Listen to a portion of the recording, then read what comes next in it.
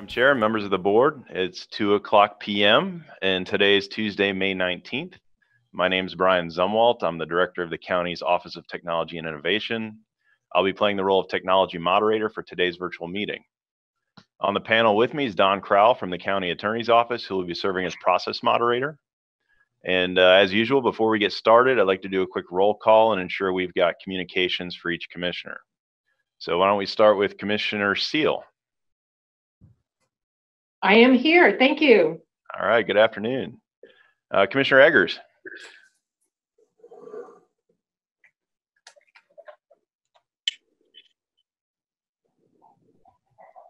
I thought you muted us. I'm sorry.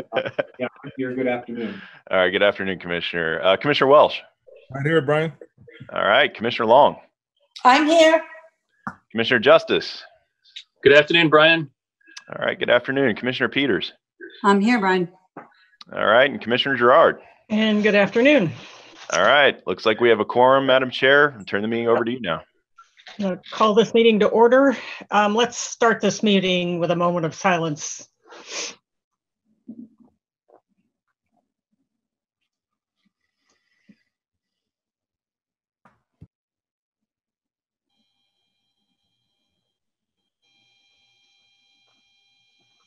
Okay, thank you. We have one public hearing this afternoon, and that is ordinance relating to vessel exclusion zones. Mr. Burton.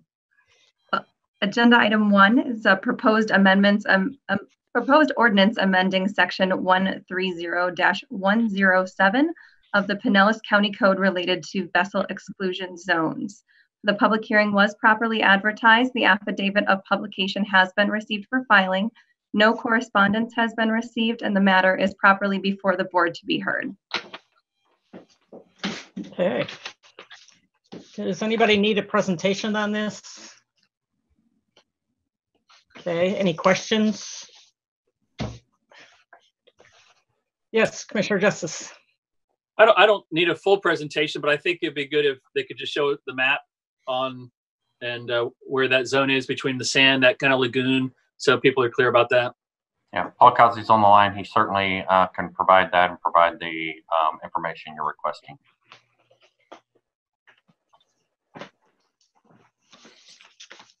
Good afternoon, Madam Chair and Commissioners. Brian, if you don't mind, could you start the presentation? Yes, it's only sir. a few slides and we can go through this pretty quickly. Okay. As I said, the public hearing today to amend the ordinance that establishes vessel exclusion zones at Fort DeSoto Park in order to provide for our swim zones. Next slide, please. Swim zones have been previously established by ordinance at Fort DeSoto Park under authority granted to the Commission by Florida statutes. Next slide, please. This ordinance was last updated in 2008. The vessel exclusion zones relating to swimmer safety at Fort DeSoto Park include a combination of vessel exclusion zones and combustion motor exclusion zones.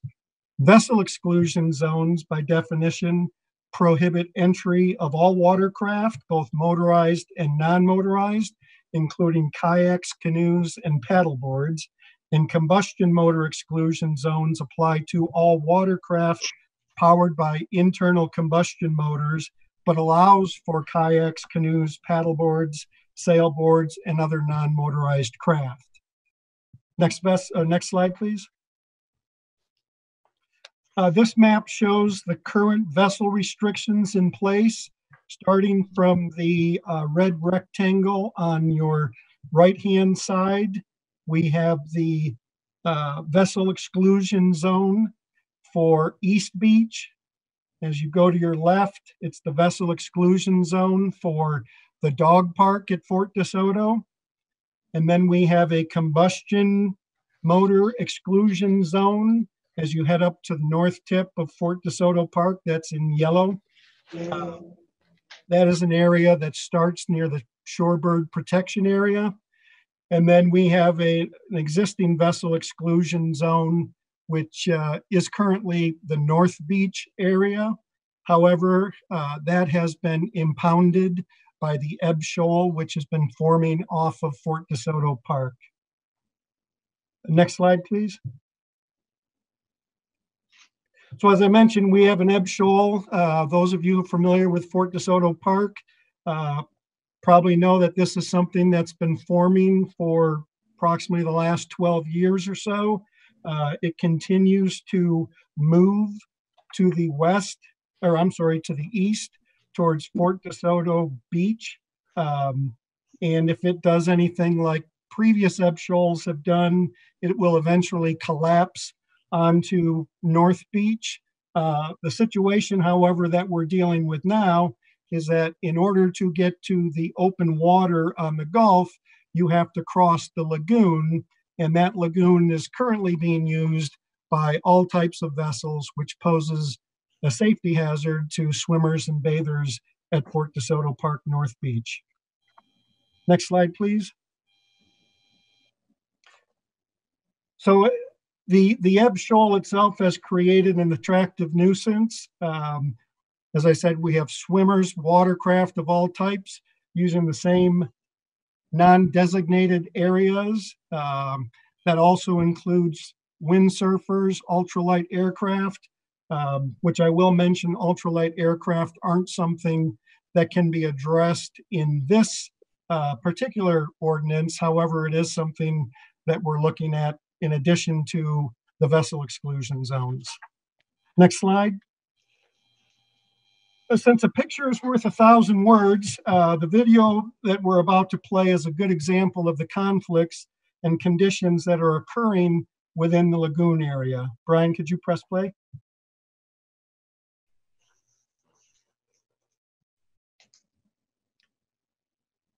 And this area is within that lagoon. So that is between North Beach and the Gulf of Mexico, that's separated by that roughly 60-some acre ebb shoal that is known as Outback Key. You can see we've got bathers, we've got boats. We do have aircraft. And this particular video was taken last September. I can tell you those conditions have not changed a whole lot. The only thing that's going to end this type of activity within that shallow protected area is a vessel exclusion zone.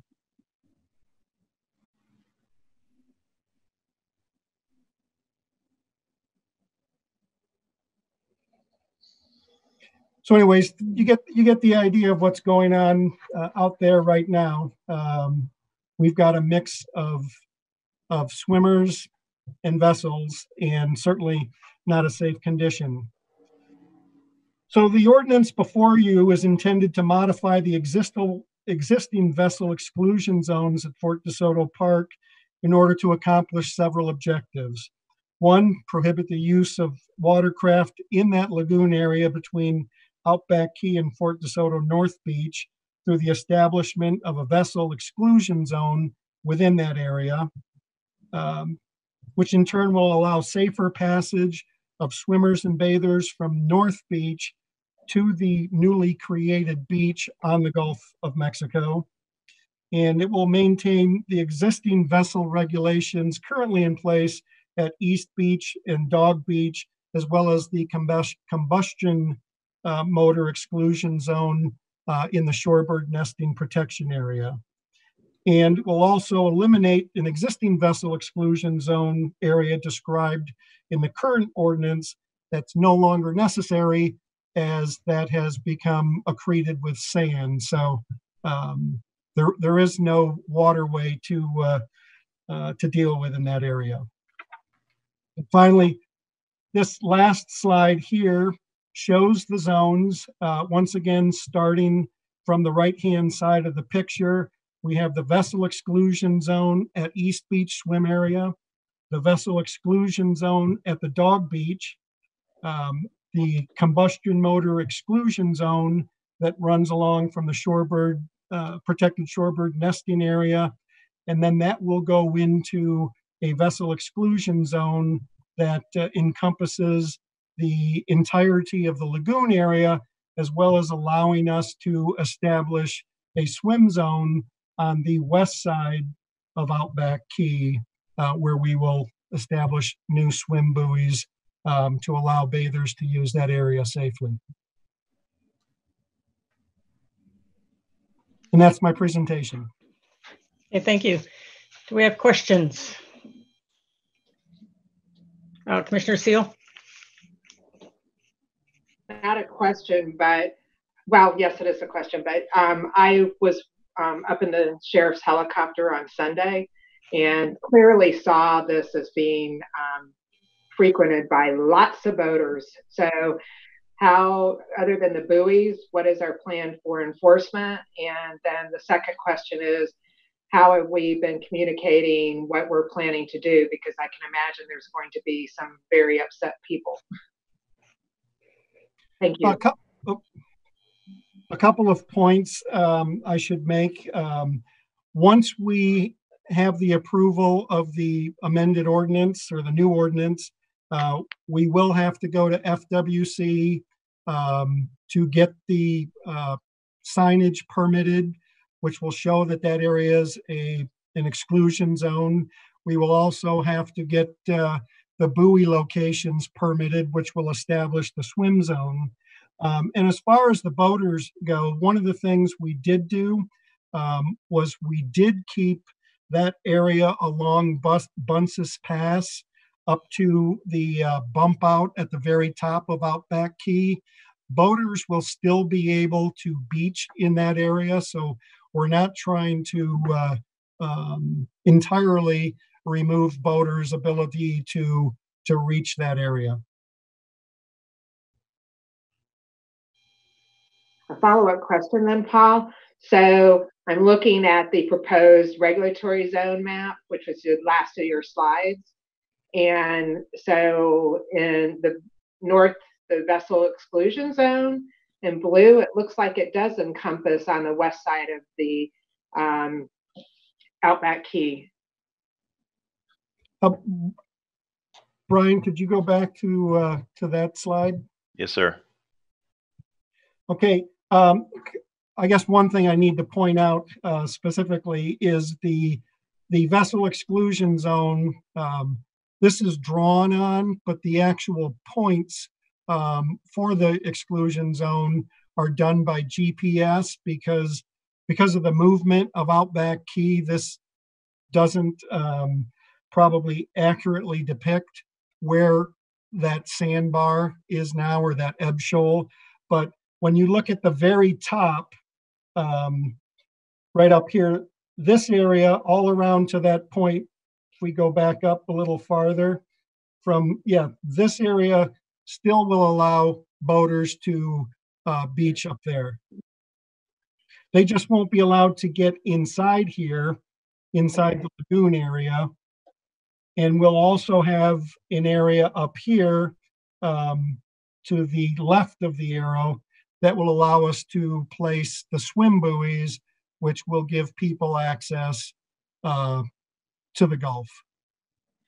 So basically all around the outside of the blue lines, boaters can anchor and then access the beach. Correct. Okay, thank you. That clarifies it. Commissioner Eggers? So how long did you say, Paul, that we've been using this little lagoon for boating, just for folks to park their boats and get off of it and that kind of thing? How long have we been doing that? Well, first, we haven't necessarily been allowing it. It's just been, I guess, allowed by exclusion.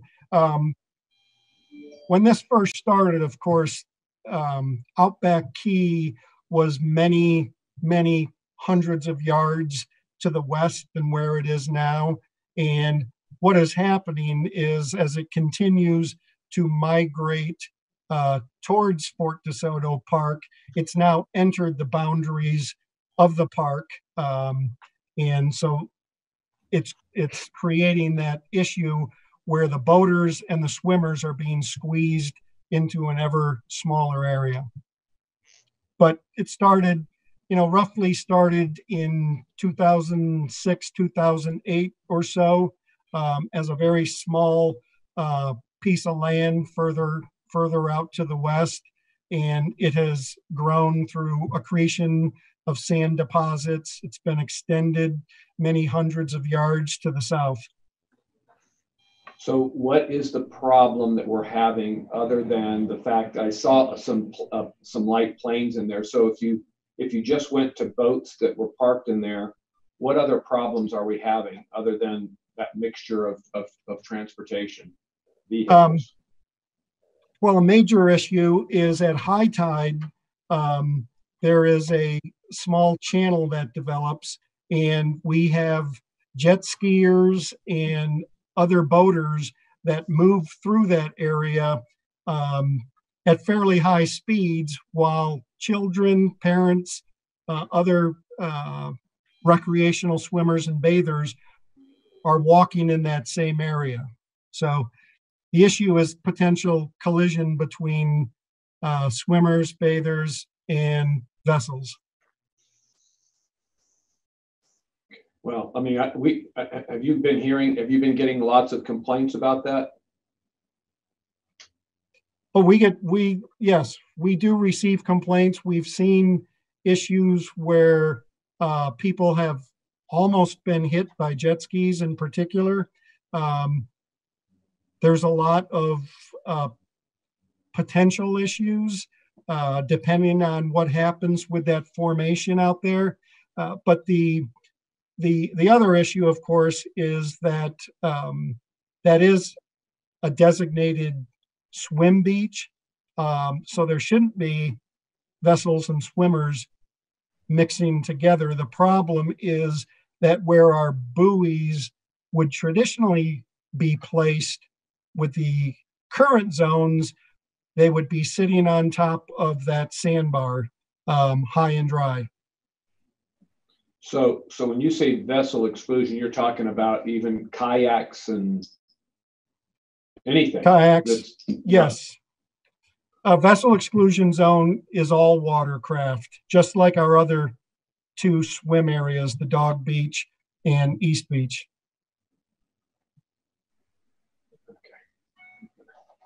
Again, it feel like we're going overboard. I mean, it seems to me like if you wanted to make it combustion, exclusion, I get that, but the other is just so passive that it seems to fit right in with the nature of that area. So I don't know. I mean, it just seems like we shouldn't have to go all the way on that, but just a thought. Commissioner Welch. Thank you, Madam Chair. Paul, can you speak to the seaplanes? That looks pretty dangerous. Is that legal, and how long has that been going on? The seaplanes have been going on for at least a couple of years. We can't regulate seaplanes through a vessel exclusion zone. However, if you go back to slide 5, Brian. Give me one sec, Paul. Sure.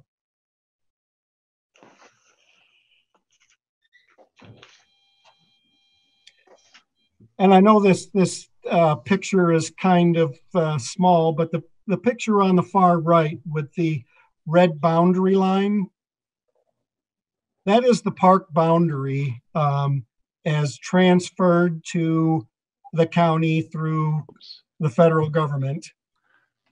And sorry, Paul, hold on. No problem. We already have in Chapter 90 that prohibits the takeoff and landing of aircraft on park property.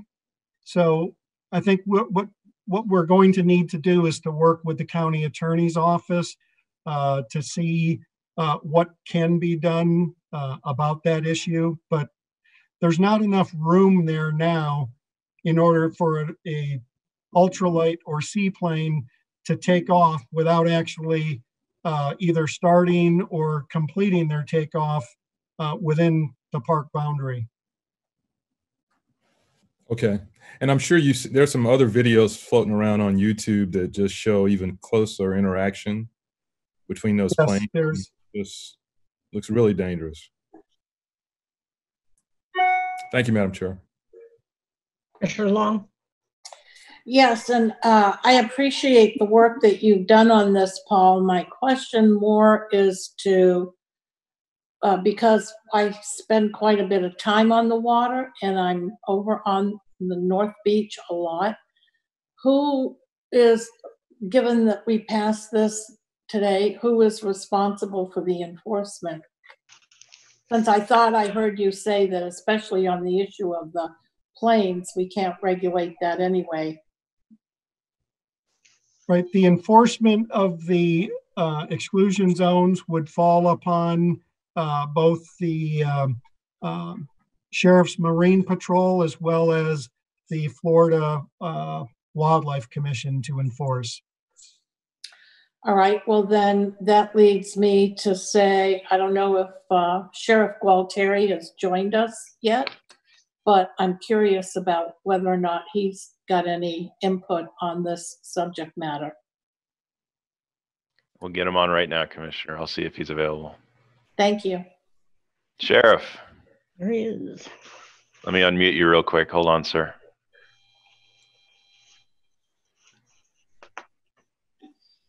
Sheriff, you might have to unmute on your side. I don't know if... There you go. Okay.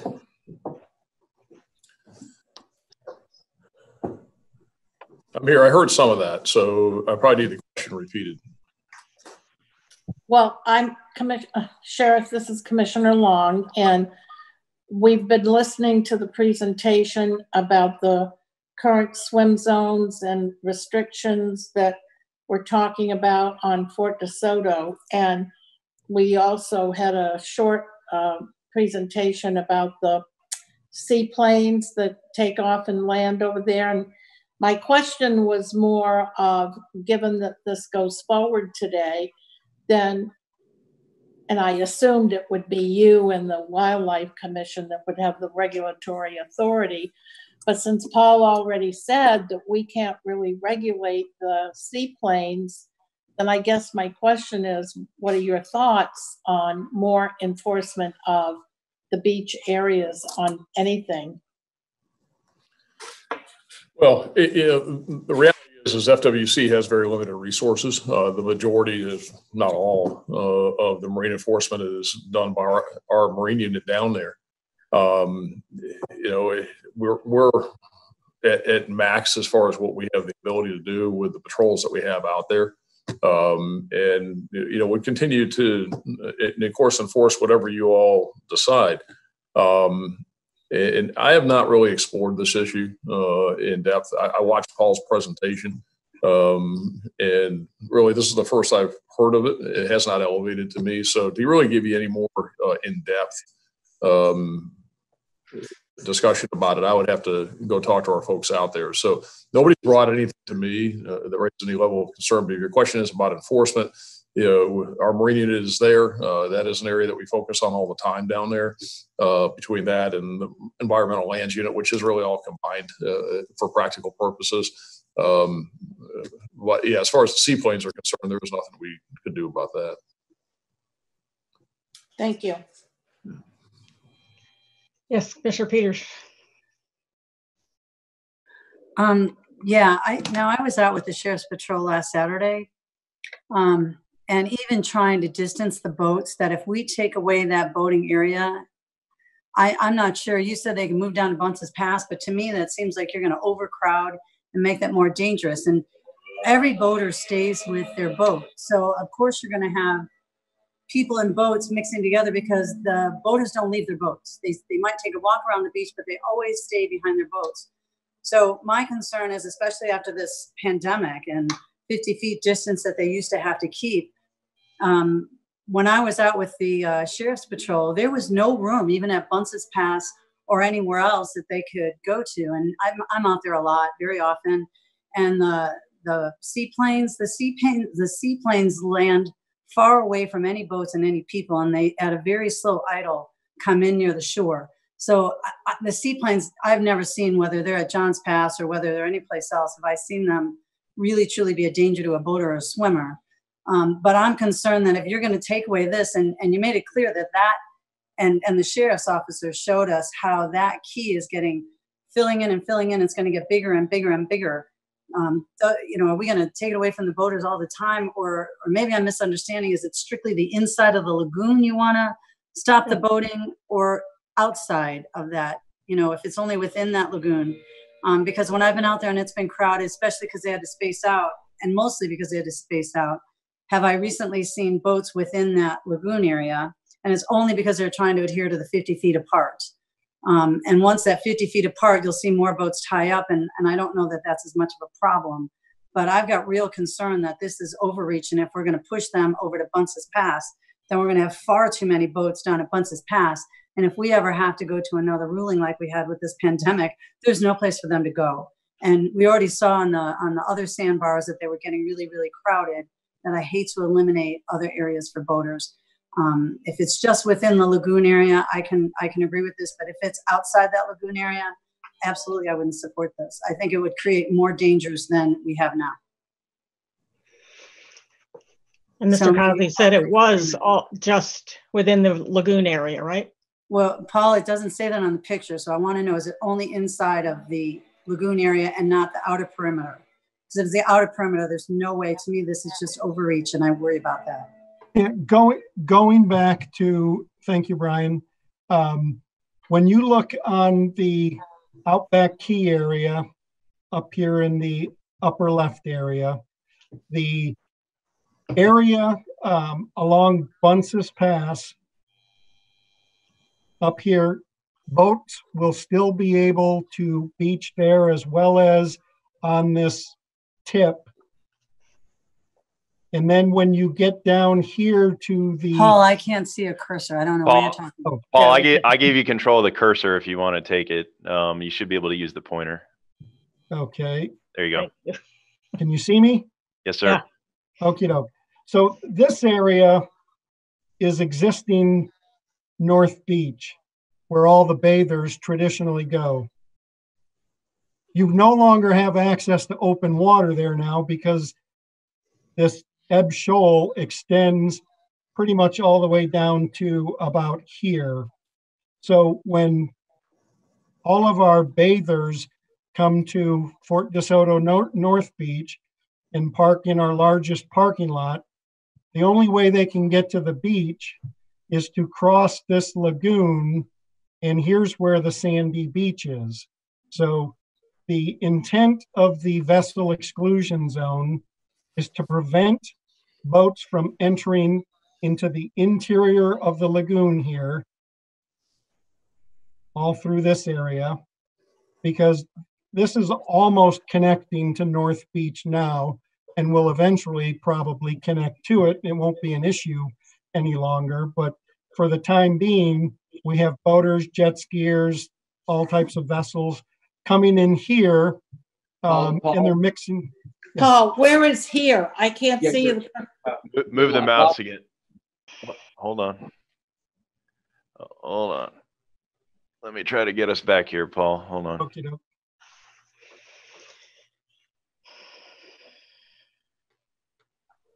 All right. Do you have control of the cursor? There you go. Yeah. Okay. Within this area, can you see my cursor? Yeah, that's where you don't want the boats, right? That's where we don't want the boats. Now, this area that basically extends from here to here, those buoys, the swim buoys, will be placed out here to allow people access to the sandy beach for swimming. So boaters will still be able to tie up here along Bunce's Pass, as well as at the very tip up here.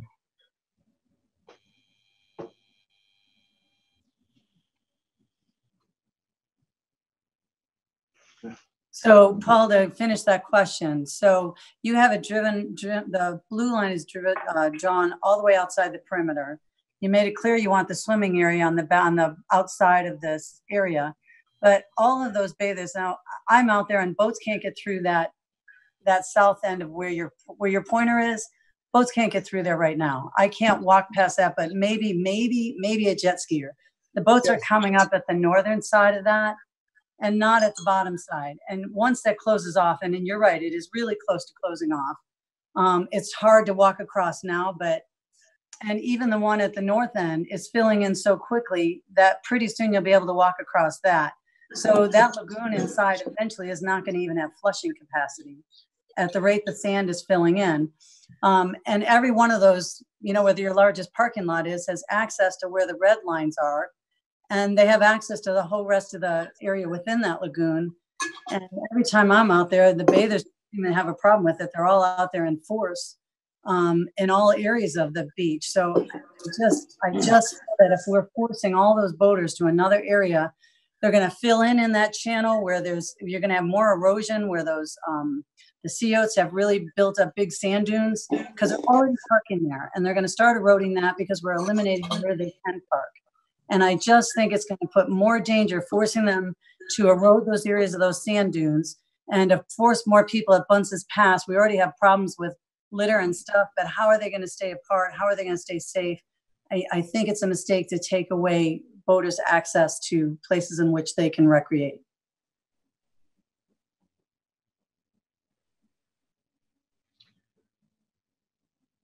Okay, thank you. Commissioner Eggers. Yeah, quick question, Paul. I've asked you about the non-combustibles. Are kayaks a problem? Like going into that little inner area? I mean, if we're going to allow the motorized boats to go around the entire area, that bothers me that we're not going to even allow them on the front side of that. So you effectively, the only place they can go is at the north tip. And I do think that creates a problem, as Commissioner Peters was saying, but is there a big deal with allowing the kayaks to go into the lagoon? What's the, I mean, again, I just don't want to overreach where we don't have to. So. Sure.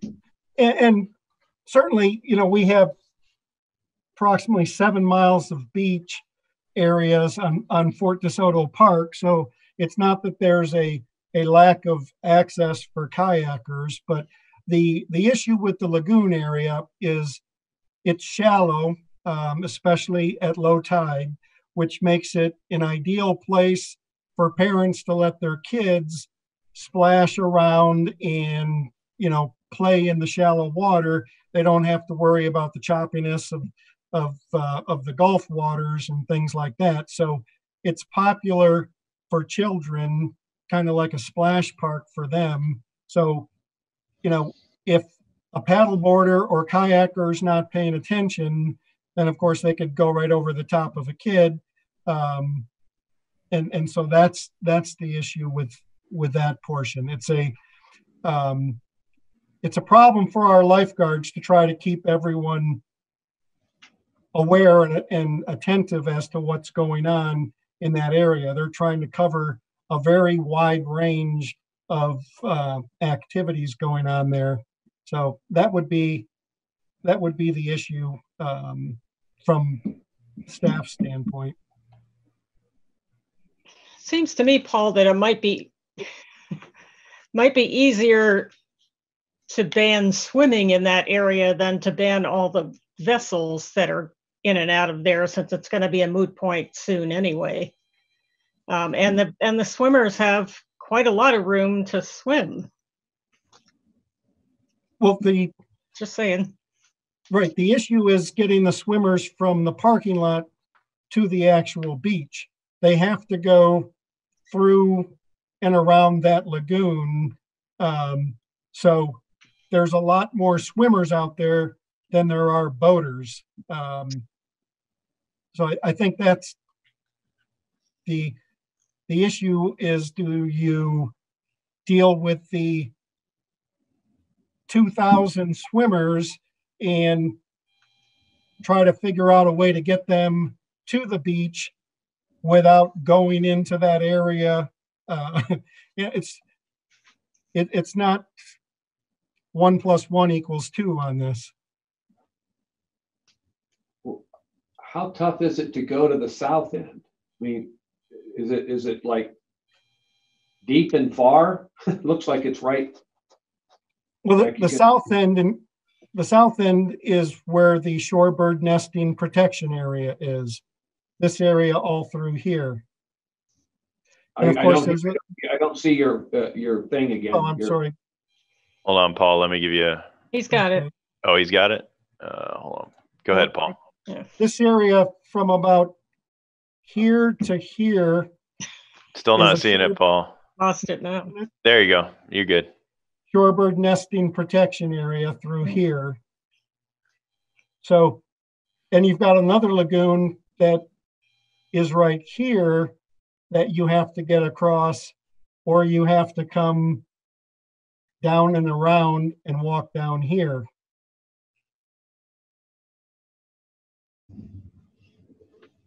So this up here, oh, lost it. This up here is the largest, can you see it? Yeah. This is the largest parking lot in the park. I believe it's 1,300 or 1,800 vehicle parking right here. Everyone migrates to the area north of here because here's where the beach widens. It gets very narrow here. So until all of this connects and we have a much larger beach, that's what we're dealing with.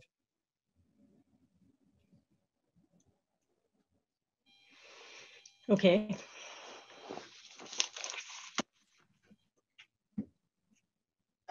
Other questions, comments? Yes, Commissioner Justice. Thank you, Madam Chair. That north end of the parking lot, that's where you go. That's where we would always go. You drive to the very end of the road to get to the north parking lot, and you can traverse through that lagoon to get to the Gulf. So all this time we've been talking about the need for more beach space to be able to spread folks out. That lagoon, I just hate for us to wait till something really serious happen, and then the next day we'd be changing the rules. So I think staff has pretty well thought this out, and I'm supportive of what the staff has recommended. Yes, Commissioner Welch. Thank you. I'm going to support this as well. And I did want to also comment on, although we can't do anything about the seaplanes, I'm going to forward y'all a video that was shot on May 9th. And the planes are between the boats and the shore. And it looks like a recipe for disaster. So I'm going to send that out to everybody so you can see it. Thank you, Madam. Commissioner Seal. I'm going to support this too, because I do believe this is, as Commissioner Justice said, an accident waiting to happen. And I'm satisfied that the boats could still park on the outside of Outback Key and still be able to access swimming in the lagoon. So I think it is a compromise, but it does provide for safety. Thank you. Thank you. All right, Commissioner Eggers. Yeah, again, I want to make sure just what you just said, Commissioner Seal. I'm not hearing that you're going to be able to park anywhere on that west side. So you're limiting the boats to the north side of the tip, I guess, or the canal, but not on the west side. So where are the boats going to go that you just said can park and access the lagoon for swimming? Where do they go? I mean, I don't know enough about that area. So, well, I guess I'm puzzled because when I first asked the question and Paul walked us through where the line is, that you would still be able to park on the west side of that line. You would anchor, correct, Paul? Yeah. Yes. First off, you can anchor. Hold on a sec, Paul. I'll get you there. There you go. Sorry. Can you see me? Oh. Now you're okay. You can beach on dry land all the way through here. You can anchor outside of the swim buoys along here. So all this does is provide that 150 yards necessary to establish the swim beach along Outback Key out here. So it's 150 yards And of course, off the land? It's 100 or 150 yards. They haven't been established yet, but whatever's sufficient to allow the proper depth of the swimmers. We generally don't put the swim buoys above people's heads. The idea is that for them to be able to bathe, not dive. I'm sorry, Paul. Are you saying that the buoy is going to be is 150 yards? Are you saying away from the shore 150 yards? Away from the shore, correct. That seems pretty far out. I mean, that's like almost a football field and a half. I mean, in my world, that's what I'm looking at. Yeah. So that's the boats have to park on the outside of that. Right, and I don't want to claim that it's 150 yards because we have to go out there and check the depth and everything. It depends on how gradual you reach the depth of that, say, 6 foot depth to get out there. So it may be 75 yards, maybe 100 yards. It really depends on the water depth.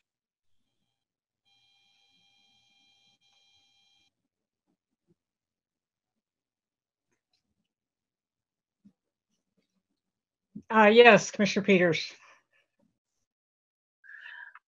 Paul, could you pull up that picture again? And then I want you to take that cursor around the inlet that goes in between the two land masses and where those sand dunes are. This inlet? Yeah, that and not that inlet. Now keep going. See, right down to that. Those are all sand dunes. And the whole way down into that canal, not where the beaches are, go out a little bit, stay on the outside of there. All of those are sand dunes. And because of the 50-foot space, keep going. There's sand dunes all the way across, all the way down. So when I was out with the sheriff, because of the 50-foot rule, all of those sand dunes had boats and bathers. And when it's high tide, it's hard for them to get on that shore. And so they're eroding and taking down those sand dunes.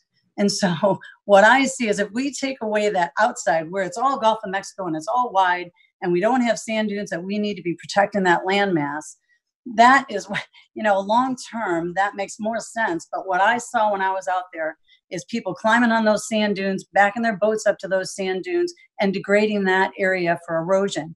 And if you take away that outside perimeter where you want to keep that whole thing, I'm sorry, I just lost myself here. But if you keep taking that area away from the boaters, all I see is more boaters going on the inside of that canal area on both sides and degrading all of those sandbars on the other side of Fort DeSoto.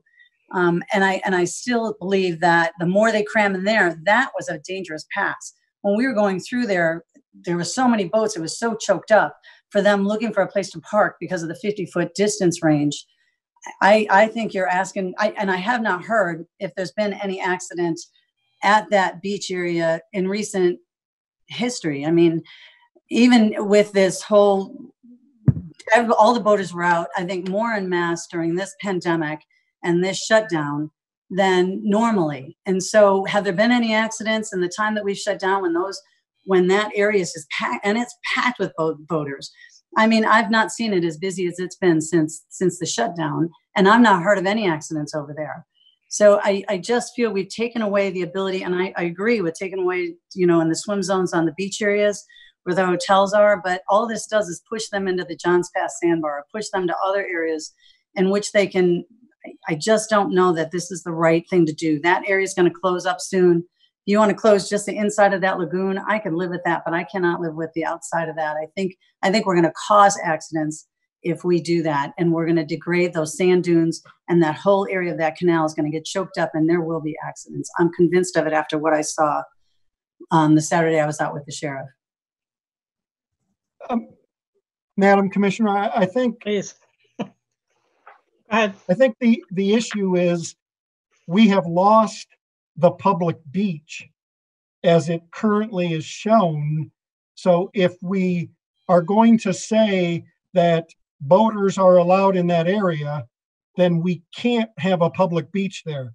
We will have to restrict lifeguards, swimming, guarded beaches to East Beach, and that would be what we're left with, because we can't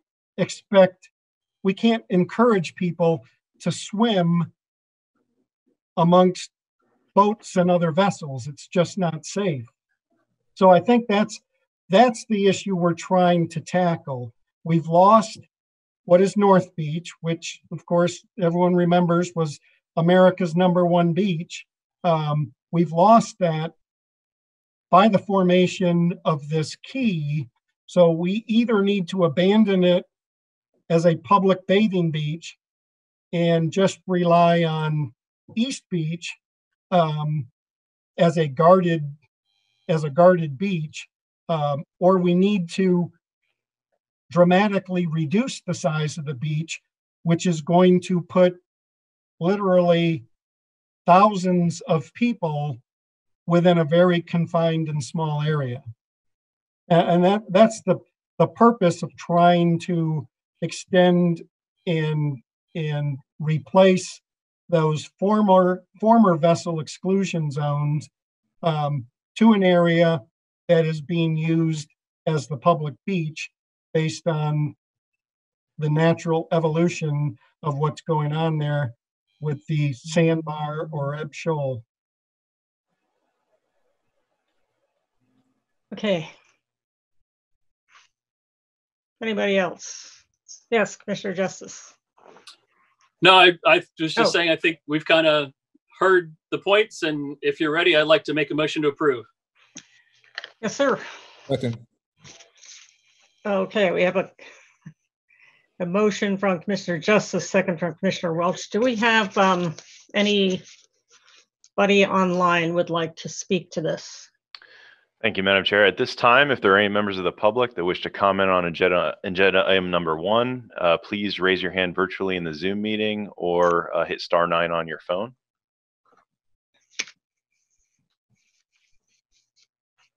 And Madam Chair, it doesn't appear that we have any members of the public that wish to comment. Okay, well, thank you then. Let's poll the board on this one. Commissioner Long? Yes. Commissioner Seal? Yes. Commissioner Justice? Yes.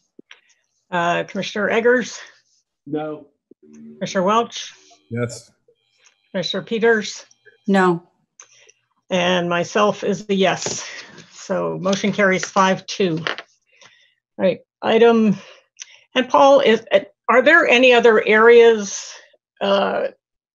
that we could open to boat beaching, if you will?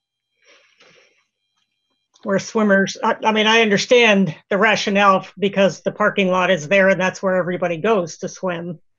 Is there any place we could allow boaters to be? Well, of course, there's certainly plenty of places where boaters are now. I mean, certainly I can look into that and get back with you, but you know, the exclusion zones shown on the existing map show where boaters can't be, not right. Where, you know, so by exclusion, there are plenty of other areas where boaters can be, but I'm not a boater, so I don't know what exactly they look for as to where they want to beach or where they want to anchor. Okay, so any place but those red zones and what we just talked about, they can come up on the beach. Yes. Okay, thanks. All right, our consent agenda, items 2 through 11. Does anybody need to pull anything? Move consent, Madam Chair. Second. Aaron, did you have something? No? Okay, we have a motion from Commissioner Long, second from Commissioner Welch. Do we have anyone wants to speak to the consent agenda? At this time, if there are any members of the public that wish to speak on the consent agenda, please hit *9 on your phone or raise your hand virtually in the Zoom meeting. And Madam Chair, there are no speakers that wish to be heard. Okay, thank you. In that case, all in favor, please say aye. Raise your hand. Aye. Aye. It appears to be unanimous. Thank you. Item 12, Mr. Burton. Item 12 is a local state of emergency. This would extend the state of emergency from Friday, May the 22nd through Friday, May the 29th. Since our last meeting, there's been a few updates that I can provide the board regarding the state of emergency. As you're well aware, last Friday, the governor announced at that time we were in a full phase 1. If you go to the document titled Reopening Florida, it outlines what phase 1, things in phase 1 that are allowed. That included allowing activities such as bowling alleys. You probably saw the controversy around the issue of movie theaters. Those are clearly outlined within phase 1 at 50% in the social distancing. What it really says is that we're getting into a reopening mode, and we have to adopt practices that keep people safe. That includes social distancing as part of our daily lives. That includes limiting capacity and trying to do the things that we can do to make sure we can go and participate in activities, go to restaurants and things like that, but do so safely. So the sheriff and I outlined on a Facebook Live kind of what that means. We put that out through a document that is published on our website and pushed out through the media, which lists out the various activities and the requirements for those activities. Basically, then the final thing that they did is they put on that vacation rentals can open with a plan approved plan from the county. So we submitted that plan and are waiting back from the Florida Department of Business and Professional Regulation for approval of that plan. I emailed before this meeting hoping to get a word back, and they said it's in process. They did approve 7 from the Panhandle today, all counties up in that area. So I don't know if they're taking them by geographic area or what. He verbally told me that there was no issue, but I have not received official word on that as of the time of this meeting. So as a result of the changes that they've made and the vacation rentals request, do we have to change anything in our state of emergency? No, our state of emergency is really focused around 3 areas: playgrounds, which I recommend you still keep closed because of where we're at, the social distancing on the beach and the social distancing in the pools. We've kicked this into motion. At some point, as part of these, we could relax that and just rely upon the state regulations regarding those. But at this point, even from a messaging standpoint, I think it makes sense for us to keep those in place. So we don't have to take any action once the either to approve our plan for the vacation rentals. We just wait for him to approve it, and then it's a done deal.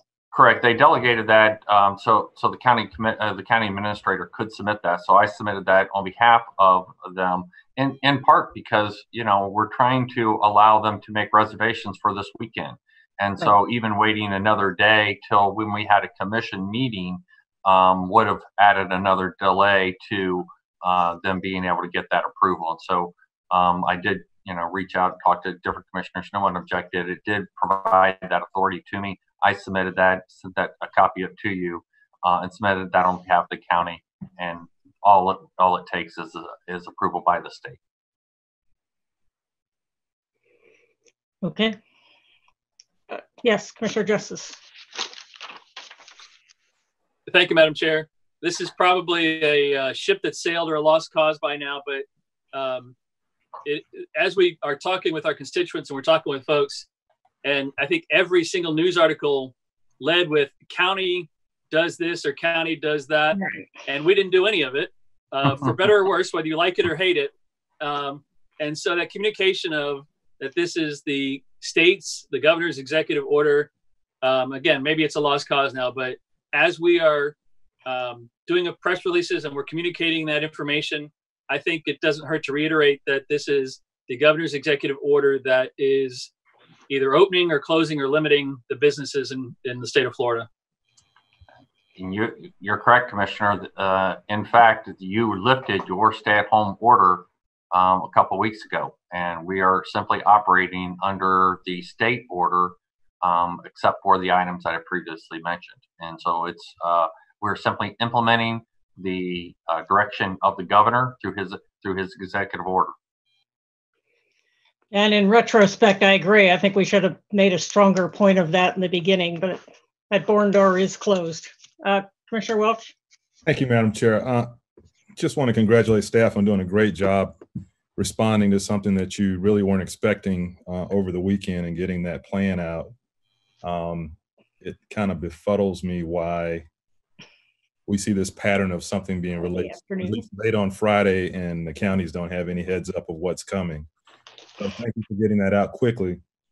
One question that I had though, Barry, on your plan, the first item, vacation rental reservations, explain that, give me an example, because I can't get my arms around what that first one means. It says vacation rental reservations from areas identified by Governor DeSantis as high risk through executive orders must be for periods longer than the quarantine period established in that order.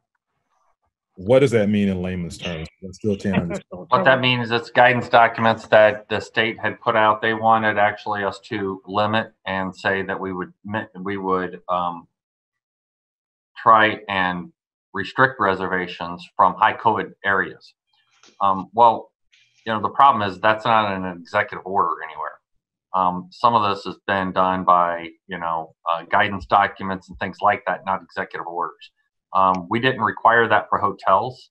And so simply from a fairness, I limited the language to say that if the governor provides restrictions on rental reservations, then the vacation rental places must abide by those.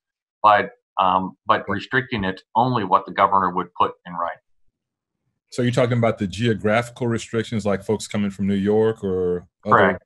Okay. There a lot of, you'll see in a lot of the other plans around the state, and I did all weekend coordinate with our peer counties, and you'll see in theirs that they say that it restricts rental reservations to states that do not have a COVID infection rate of 500 per 100,000 population, and that would eliminate about 11 states. We're all concerned about the spread, and we're all concerned about people coming from other areas. But that's not what we put out as a statewide guidance. That's not what we put out for hotels. And so to somehow take this segment of our population and add an additional restriction, I didn't think was warranted. Okay. And the other thing we've all been hit on social media was, as Commissioner Justice alluded to, the movie theater issue where the governor gave one message, but the documents say something else. Have we heard from any movie theaters that are actually thinking about opening in Pinellas? I haven't. I defer to the sheriff to see if he has, but I have not. And Sheriff and I talk about 10 times a day, so I'm sure I would have heard about it. Okay. Sheriff, but no. I'd be interested if the sheriff has heard as well, because I haven't heard of any. Sheriff, you're going to have to unmute. Yeah. No, I've heard from everybody else. Believe me, bowling alleys and you name it. But that's one segment that, but it is clearly stated, Commissioner, in the phase one guidance, and it is clear. It's articulated. There's no ambiguity, and we felt as long as we were fully implementing phase one, which is what the governor's order says, phase one in all Florida counties is fully implemented. Is that we just went with the literal black and white, what is there on paper. And I've said it before, this is unfortunate. I think we all are facing this, is that some things are said and they differ as to what's on paper. And we've been consistent with going with what's on paper. Yeah. And to make clear, this order was the first time we had clarity regarding it said we are in a full phase one. The state's document here outline clearly what that is. And so that's the way we interpreted it. We tracked every order going back to the original and tracked them forward to see if we were missing something, and had about 4 sets of eyes on this. So I understand what was said. I don't know what the oversight is, but in fact, we want to implement what is written and what I can point to when somebody asks why there's a restriction here and not someplace else. We are simply trying to implement what is the written order of the governor of Florida. Thank you, Barry. Thank you, Madam Chair. And with those movie theaters, is that they're still limited to 50%. They still have to distance. You can't put everybody in every seat in every row. So it would be every other row. You know, they still have to comply. So it is, you know, make sure that anybody watching is under no misunderstanding. It's not just like everything else, just like the beaches are not and everything. It doesn't open the doors and everybody come like usual. So there's still some pretty stringent requirements if they decided to do that. Okay. Thank you, Sheriff. Any other questions, comments? Yes, Commissioner Justice.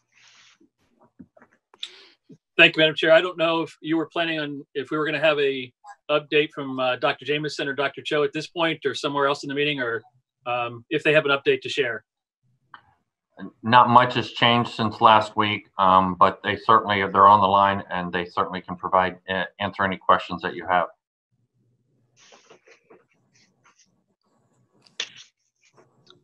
Or I can give a real brief update. So in terms of situational awareness, we have, as of today, 1,063 cases here in Pinellas County with 71 deaths. Unfortunately, the majority is coming from the long-term care facilities. So therefore, the long-term care facilities does remain a top priority for us. We are blessed to have this partnership, really working together on this patient population, including hospitals, EMS, fire, BCC, emergency management, DOH, as well as ACA. Obviously, we're working with the facilities pretty closely in terms of making sure that their infection control practices are in place. You may have also seen an announcement by ACA and DOH just yesterday. They're looking over the next 15 days to test all residents and staff within those facilities in that time span. So we're working to coordinate. In terms of community testing, we're fortunate again to have all these great community partnerships, including CHC, Advent, Baycare, trying to increase the community testing as well. So we're going to work on those efforts. And what I'll also add lastly is that any reopening has to be married with the social distancing aspect. I'd love to see more cloth masks out there. It's still guidance within the CDC, especially for those that are in the high-risk population, the elderly, and those with chronic health conditions. So with that, I'll stop there. Thank you. Any questions for Dr. Cho? Okay. Any questions for anybody? Yes, Commissioner Welch. Question for Barry or Dr. Cho or maybe Lourdes on the testing rollout. How is it going? Had the opportunity to visit Johnny Ruth Clark last week, and they were kind of ramping up. You know, folks hadn't gotten the word that they were restocked. We've received a couple of emails, in fact, one today, and Councilmember Lisa Wheeler-Bowman posted something on Facebook with her experience. So are they still finding some bumps in the road, Lourdes? Do they still not need any of further support from the county? Just how's it going out there? Well, the test sites, and I'll reiterate, so we have several different things going on. So we updated our website, so you can go to the county's website and find all of the different testing centers. That includes Baycare, that includes Pinellas County Health Department. It also includes the nonprofits that are running various test centers. The community health centers, they're running 3 different sites. I think that's right, or 4. But there's been a few bumps in the roads. When we have those, we do communicate with the CEO of the nonprofit. They've been very responsive to trying to fix and address any issues and shortcomings within their testing protocols or their administrative protocols on how they accept people and conduct those tests. So we're continuing to work with them. We're advocating or doing the outreach for them to make sure people are aware. And then we just try to work with them. They do have, I haven't heard about an issue of shortage. And in fact, you can see on our website that there are more tests than there is a demand currently. And so that is, so we do have capacity within the testing centers. There's another testing site that is going to be established at Advent up in North County that, however, has been delayed. It was going to begin this week, and I guess they're running into some issues. And typically, it's not the issue of the tests themselves, but of the tests, getting the test results of the labs. And that's what they ran into with the Advent site. And so that's been delayed and it won't begin until next week. As we get closer to that time and we know that it's actually going to happen and all of the procedures and materials in place, then we'll push out and let people know about that additional site. And we've gotten really good feedback, Madam Chair, on the website that the county put up. A lot of folks are thankful to see the information in one place, Barry, so kudos on that. We are getting some feedback on wait times on phones. Understand that those are run separately from the county, but we're still getting that feedback, so hopefully we can pass that along. We certainly will. We've offered assistance, they've said, but they've made the changes similar to any kind of new thing that you're doing when you're doing mass and you're not used to running mass sites. But they assure us that they're resolving those issues. And again, we thank them for stepping forward. My last question, Madam Chair, to Dr. Cho, perhaps. You know, part of what we're hearing is it takes 4 or 5 days to get the test results back. Do you see that shortening as we move forward with better testing technology, or is that 4 to 5 day wait going to be what we expect? I'd like to think that where I think the community, I think the private vendors and the hospitals are working to try to shorten that. I think if you use some of the private labs out there, I think that is around the turnaround. I know other hospitals have developed quicker capabilities, but there is a limit because there's within the lab machines that they have certain reagents. So what we're looking to do, and we're going to have further discussions this week, is seeing what we can do to have these rapid tests and quicker turnarounds. So hopefully that'll be more available in the near future. Okay. Thank you, Dr. Cho. Thank you, Madam Chair. Commissioner Eggers. Just a couple questions, maybe a couple comments. Dr. Cho, do you see any of those pop-up sites being established in the Greenwood area of Clearwater or any other area in North County? So just background, we've been working with various jurisdictions to do these pop-up sites, mainly geared towards transportation disadvantaged sort of areas. We've done 2 in St. Petersburg to date. We are working on a 3rd one with Pinellas Park, and then I believe we are in the very preliminary stages of having that conversations with Clearwater as well.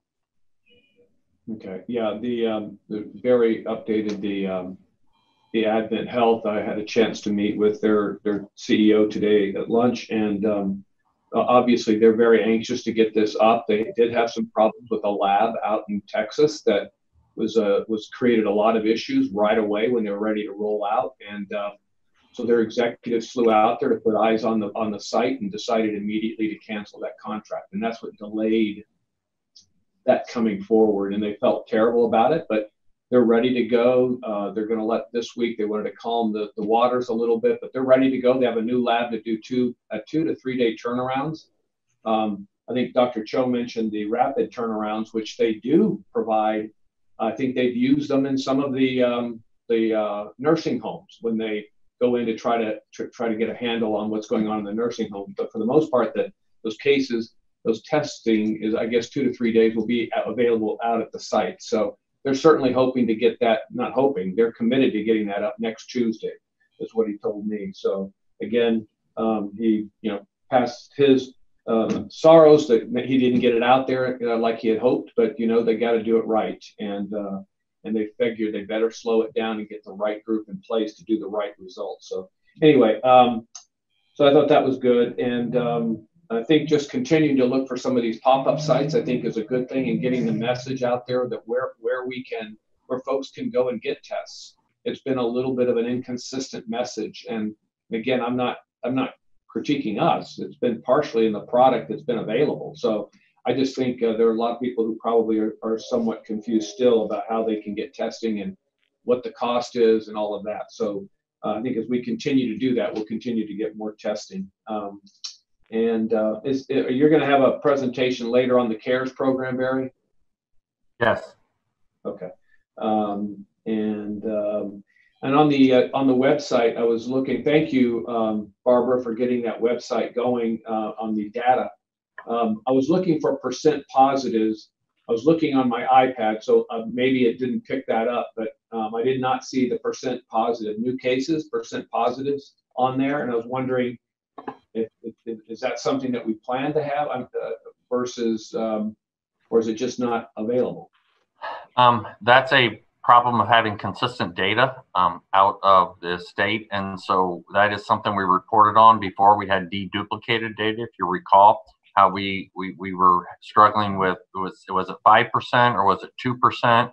Well, that was because of deduplicated data. We've gotten inconsistent reports out of the state on that information, so we're looking at that before we put that up on our website. I want to make sure that it's consistent and we have confidence in the data. Well, it's one thing, yeah, we should have confidence for our decision making for sure, and you want to obviously have it right before we go, public with it. But you feel like you have the raw data to get the information. It's just sorting through it, or you don't even have this is state of Florida information. So the only information we have is what the state of Florida reports, and so we're extracting it from them. And because we were getting some inconsistent information, we put that piece down. When I originally reported to you, if you recall, a couple weeks ago, that's where we had deduplicated data. In other words, somebody comes in, they're in that 14-day period, they get tested 3 times. Well, in the aggregate data, each one of those would count as a positive test when in fact it's one person. We were able to deduct that information. We simply can't get that information right now. And so we're trying to find out, is that something where, so we may have to report just the total positives. It's going to be a higher number, and it's not going to really reflect it because of multiple tests. But that's a data problem that we've had, and so that's something that we're looking into further before we put that up on our website. Well, I certainly think that's one of those very important numbers to be tracking. So whether it's at the state level or here locally, boy, that just seems really an important piece that we're missing. And as our residents, as we start to go forward here, they're going to be looking at things, and to me, that's so, because that number, you can still have more testing, the cases go up, but the percent positives go down. So there's a lot in play in those numbers. So, and Charlie, would you get a hold of your dog, please? Okay. Thank you, Barry. Barry, can I comment on that? Yeah, go ahead, Dr. Cho. So we'll definitely continue to look at that through the data group, but and I'll refer this to the county specific report. They have deduplicated it since, so you can see on the county specific report the percent positivities that are unique. So that meaning that they took out the duplicated clients.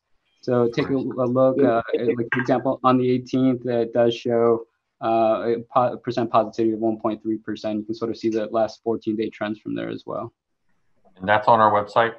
It's on the DOH county specific report, and I'll make it sure that or we'll work together to make that a link there if we need to. So if we can link that, we'll absolutely link that. Okay, great. Commissioner Seal and then Commissioner Long.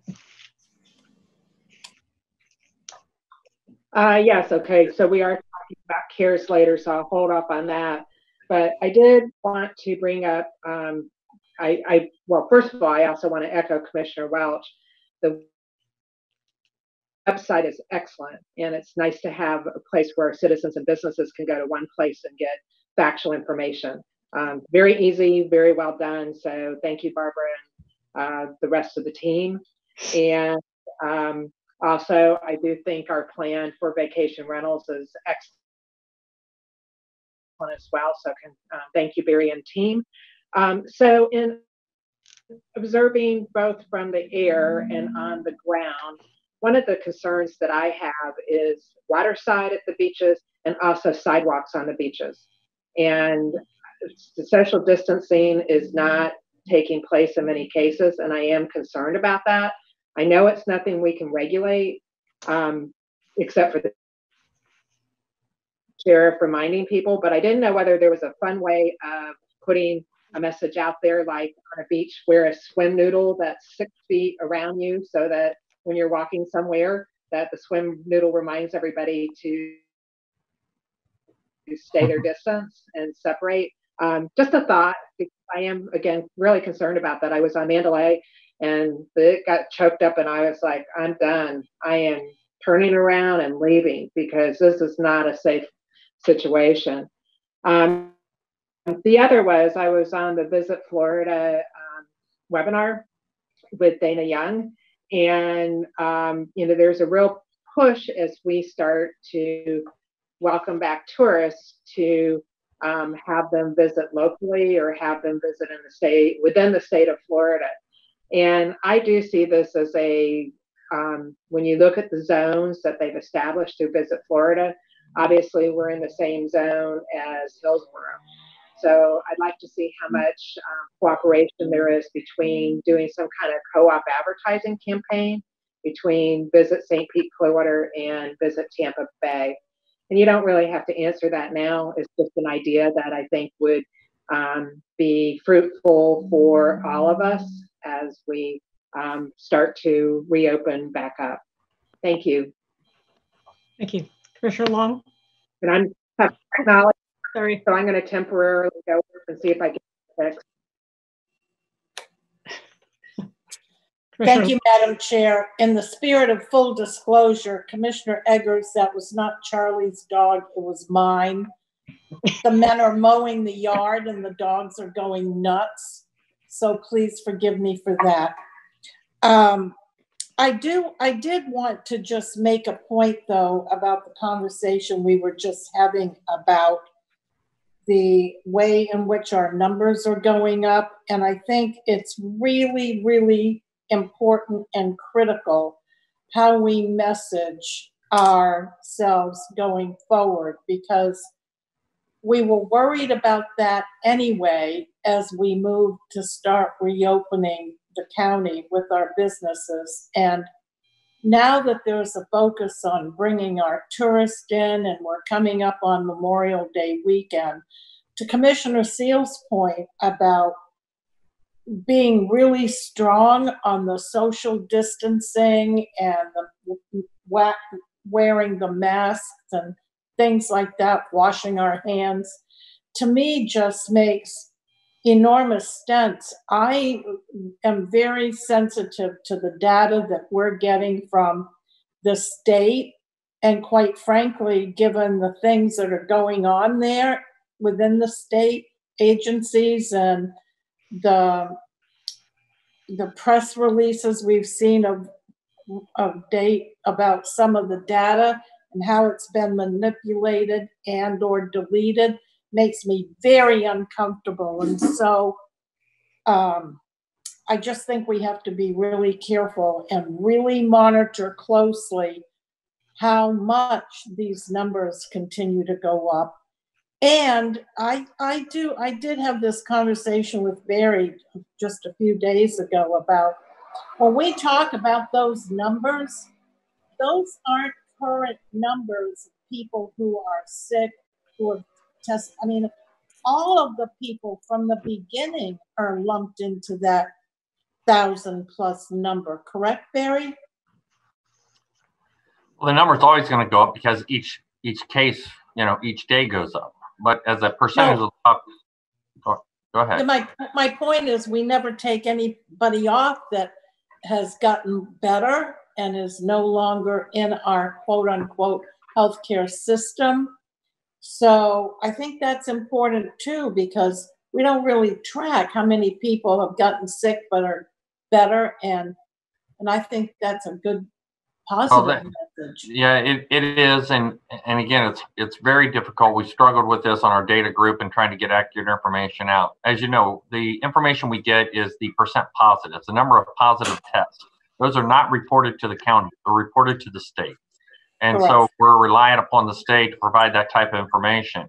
What is more difficult is then to extract out people that are, when somebody goes into a window and then they get better and they're coming out of that window, to know how many people inside that window at any one time, and how does that reflect as the trend line in terms of what's occurring within the overall population group. That's a piece that we're still working with. We wanted to get this up and running. But there's a couple of other data points, Commissioner Eggers' point, that we'd like to put in. And so we'll continue to refine that. What we do know is that we still see that percent positive and the number of tests being fairly low. It was higher last week. We tested a lot of nursing homes, and we had a large group of nursing homes that had a significant positive test group. So that impacted the overall numbers, and it was a time where the number of people we tested went down for that day. So in that one particular day, that went up. But as an aggregate, it's still in that 2 to 5%. And then we also added the hospital data to show that whether we're, getting close to capacity or not. So those are the types of data we'll continue to track. We'll continue to report to you to where we can use that information to have an informed conversation when we meet.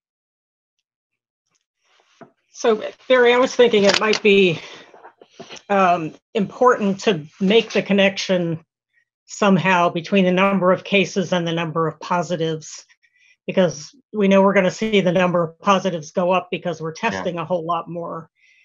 And I'm not sure how, other than the percent positive, if we can't get a reliable number on there, can we either put those two numbers in proximity with each other, the number of tests and the number of new cases? We do have that information. And so I'm actually going to our website, and I know they worked on this till they got that out last night. And we do have the daily number of positive tests.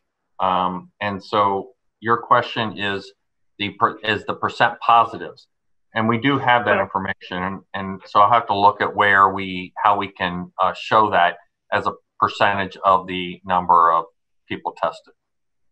Yeah, well, either that, and if we don't think that number is going to be reliable because the numbers come from different places, can we show the number of tests, that we're having, maybe even on the same graph as the number of new cases? So it's clear that there's a correlation between the number of tests you do and the number of new cases you're going to identify, whether those people are symptomatic or not. Because we are doing tests now on people that are asymptomatic. That's correct. We absolutely can work on that piece. So just a thought. Go ahead, Dr. Cho. So, and again, I'll refer you back to the county specific report from the state. It does have that bar when they look at the percent positivities. They give you because the denominator is going to be the total number of tests that day, and then they have over the positive, so you can sort of see that. And I'll share it with the commissioners just so that we're on the same page. But just to comment on some of the trends and the numbers that we're monitoring from our standpoint, I think case count's important, but also the trends over the last 7 to 14 days. That percent positivity, as everyone's mentioned, is also an important thing to monitor, but also syndromic surveillance. This is looking for things like cough and fevers and shortness of breath in the emergency rooms, because that might be an early indicator. And then lastly, because the idea of the flattening the curve was always to look at hospital capacity, so looking at ICU bed and vent availabilities, I think, are important. So those are some of the key features that I'm sort of tracking on our end. Sorry, Barbara's sending me a frantic text saying the part of the issue is some of the information they have out on a PDF, and so our ability to convert it again. So we're gonna have to figure that out. That isn't something I can link to. That'll be in a format that we can publish out on our website because of the issues that everyone knows. So we'll have to work on how to convert that over and keep that up to date. Right. Well, tell her not to get frantic over it. Okay. Any other questions? I guess if we beat this up enough, we can entertain a motion. This is about extending our local state of emergency.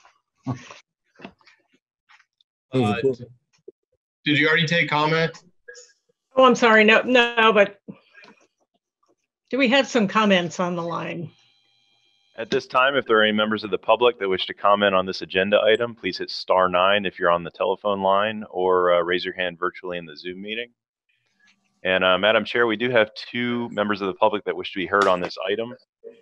Okay. Our first speaker is coming in on the phone line, last 4 digits 7561.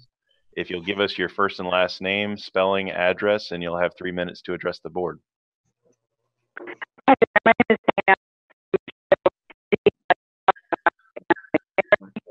I'm sorry, ma'am. You're really breaking up. Can you try calling back in? No, it's not better. Can you try calling back in, and we'll try to get you back on as a speaker. Go ahead and raise your hand again, hitting *9. Call back in, and we'll try to get you with the next slot here. Madam Chair, our next speaker is John Lannon. Mr. Lannon, if you'll go ahead and give us your first, last name, spelling, address, and you'll have 3 minutes to address the board. John Lannon, address 24546 US 19 North in Clearwater. I'm the general manager here at Celebration Station. And I'll start my comments by reading Section 3 of the Governor's Order 2123 for amusement parks. Amusement parks may submit a reopening plan to the state of Florida that includes a proposed date for resumption of operation and proposed guidelines to ensure guests, staff, and staff safety. Request to reopen must include an endorsement letter from the county mayor, or in the absence of a county mayor, the city mayor and county administrator. The reason why I bring this up and read that is because both of the county offices I spoke to aren't aware of this, both the administrator's office, and then they put me through to the CIC. And I'm looking for direction basically, but can't seem to get it. I talked to the city of Clearwater and they referred me back to the CIC.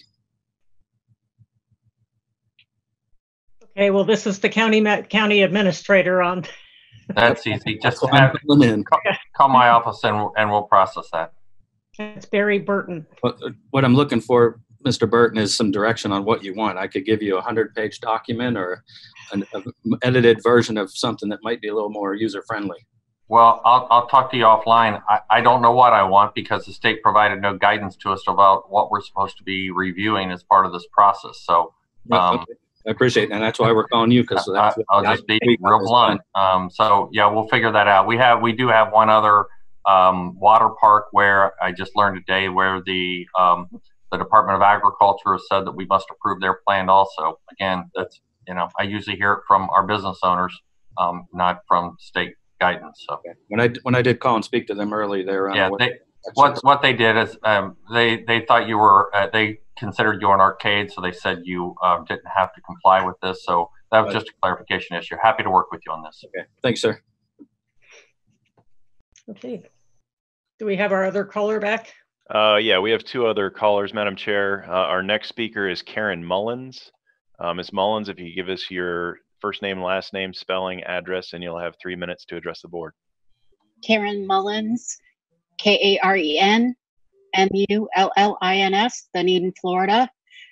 Thanks for taking the call. My concern is for contact tracing, especially out of the local hospitals. Is this something, we've seen a blip in a couple of hospitals where there have been clusters of COVID, and I'm concerned for our community. Is there some way we can do contact tracing on this? Thank you. Thank you. Dr. Cho, do you have a response to that at all? Sure, I'd be happy to. So contact tracing, I think I've spoken to this group on it before. I think that's one of the key components, something that we do. And if we are seeing clusters within any healthcare facility, hospital, long-term care facility, we do have that a capability, and it's something that we do routinely. Obviously, with the number of cases that we're seeing, we've had enhanced our staffing to do that. Ordinarily, even before the COVID, we had 6 to 8 investigators. We've increased that up to 22 over this response, as well as an additional 18 for contact monitoring. But again, going back to the commenter, any increases in clusters within hospitals and long-term care facilities, we do those investigations. Thank you. Madam Chair, we have one more member of the public that wishes to be heard. This is someone coming in on the phone line. Last 4 digits 5678. If you can give us your first and last name, spelling, address, and you'll have 3 minutes to address the board. My name is Mary Lewarne, Lewarne, 209 3rd Avenue, Indian Rocks Beach, Florida. I first wanted to reiterate my thanks to you guys to the entire commission for getting the plan out so quickly to the governor regarding vacation rental reopening. I have a strong financial interest in getting vacation rentals reopened, as that is my sole source of income. So this has been an extremely hard time for us financially. I have a comment and a question. My comment is regarding the plan. I was concerned when I heard that the governor's office was wanting to limit visitors from certain areas, because it harkened me back to the 80s during the AIDS epidemic, where we had to, worry about who had AIDS and who didn't. And that ultimately led to us in the healthcare industry developing universal precautions. And I just feel like at this point, that's the approach that we are taking, is everyone could have COVID. And I think to assume that, if you're from a certain area or not, that it could, affect your ability to have it or not is dangerous. And so as far as we're concerned in our cleaning protocols, we will assume that any one of our guests could have had COVID or could have infected our apartments. And I hope that, hotels are doing the same. My question is there a preview that we could have for the plan to know what we might need to prepare for? Or how will you disseminate the plan once it is approved? Thank you. Mr. Burton? We did post this to our website, so you can go there and see the full plan as submitted to the state. And we took that off of the guidance documents that were provided. Actually, the Short-Term Rental Association was very helpful in kind of copying the CDC guidelines and appropriate procedures. And so we used that as a guide, shared that document amongst several different counties, and came up with the plan that we submitted. Thank you. Madam Okay. Chair, there are no other speakers to be heard on this item. All right. In that case, I will, yes. Just one quick question for Barry. Barry, your plan goes into effect as soon as the state approves it? That's correct. So Okay. they can begin taking reservations immediately. Okay, thank you. And we'll put something out about that. Absolutely. Okay. I will entertain a motion then. Move approval, Madam Chair. Second. Okay. We have a motion from Commissioner Welch, second from Commissioner Long. All in favor, please say aye and raise your hand. Aye. Aye. Opposed? Motion carries unanimously. All right, item 13. Item 13 is a grant award from the Department of Health and Human Services. This is for $58,600 for COVID-related expenses. Move approval. This is for the homeless population. Right. I have the motion. Do I have a second? Thank you. Do we have anyone would like to comment on this? If there are any members of the public that wish to speak on this item, please hit *9 if you're on the telephone, or raise your hand virtually in the Zoom application. And Madam Chair, there are no members of the public wish to be heard on this item. Okay. Do we have any questions about this? If not, all in favor, please raise your hand. Say aye. Aye. Opposed? Opposed? Okay. Item carries 7-0. Okay. Item 14. Item 14 is another grant award from the U.S. Department of Health and Human Services. This is one-time funding to support detection and prevention, diagnosis, and treatment of COVID. This is through the health center. So this with the Healthcare for the Homeless is a co-applicant, and this is in the amount of $626,000. Great. Any questions? I'll entertain a motion. Yes, Commissioner Steele. Second.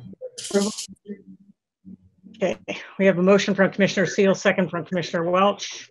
All in favor say aye. Raise your hand. Aye. Raise your hand. Thank you. All right, it is unanimous. Okay, item 15. This is interlocal agreement and memorandum of understanding with the 6th Judicial Circuit Court for county-funded employees. You previously did this from 2009 to 2020. This would extend this to where the county can accept the awards and provide personnel in the courts for certain activities. Move approval, Madam Chair. Thank you. Do we have a second? Do we have anyone who would like to speak to this? At this time, if there are any members of the public that wish to speak on this agenda item, please hit *9 on the phone or raise your hand virtually in the Zoom application. And Madam Chair, there are no members of the public who wish to be heard on this item. Okay. Any questions?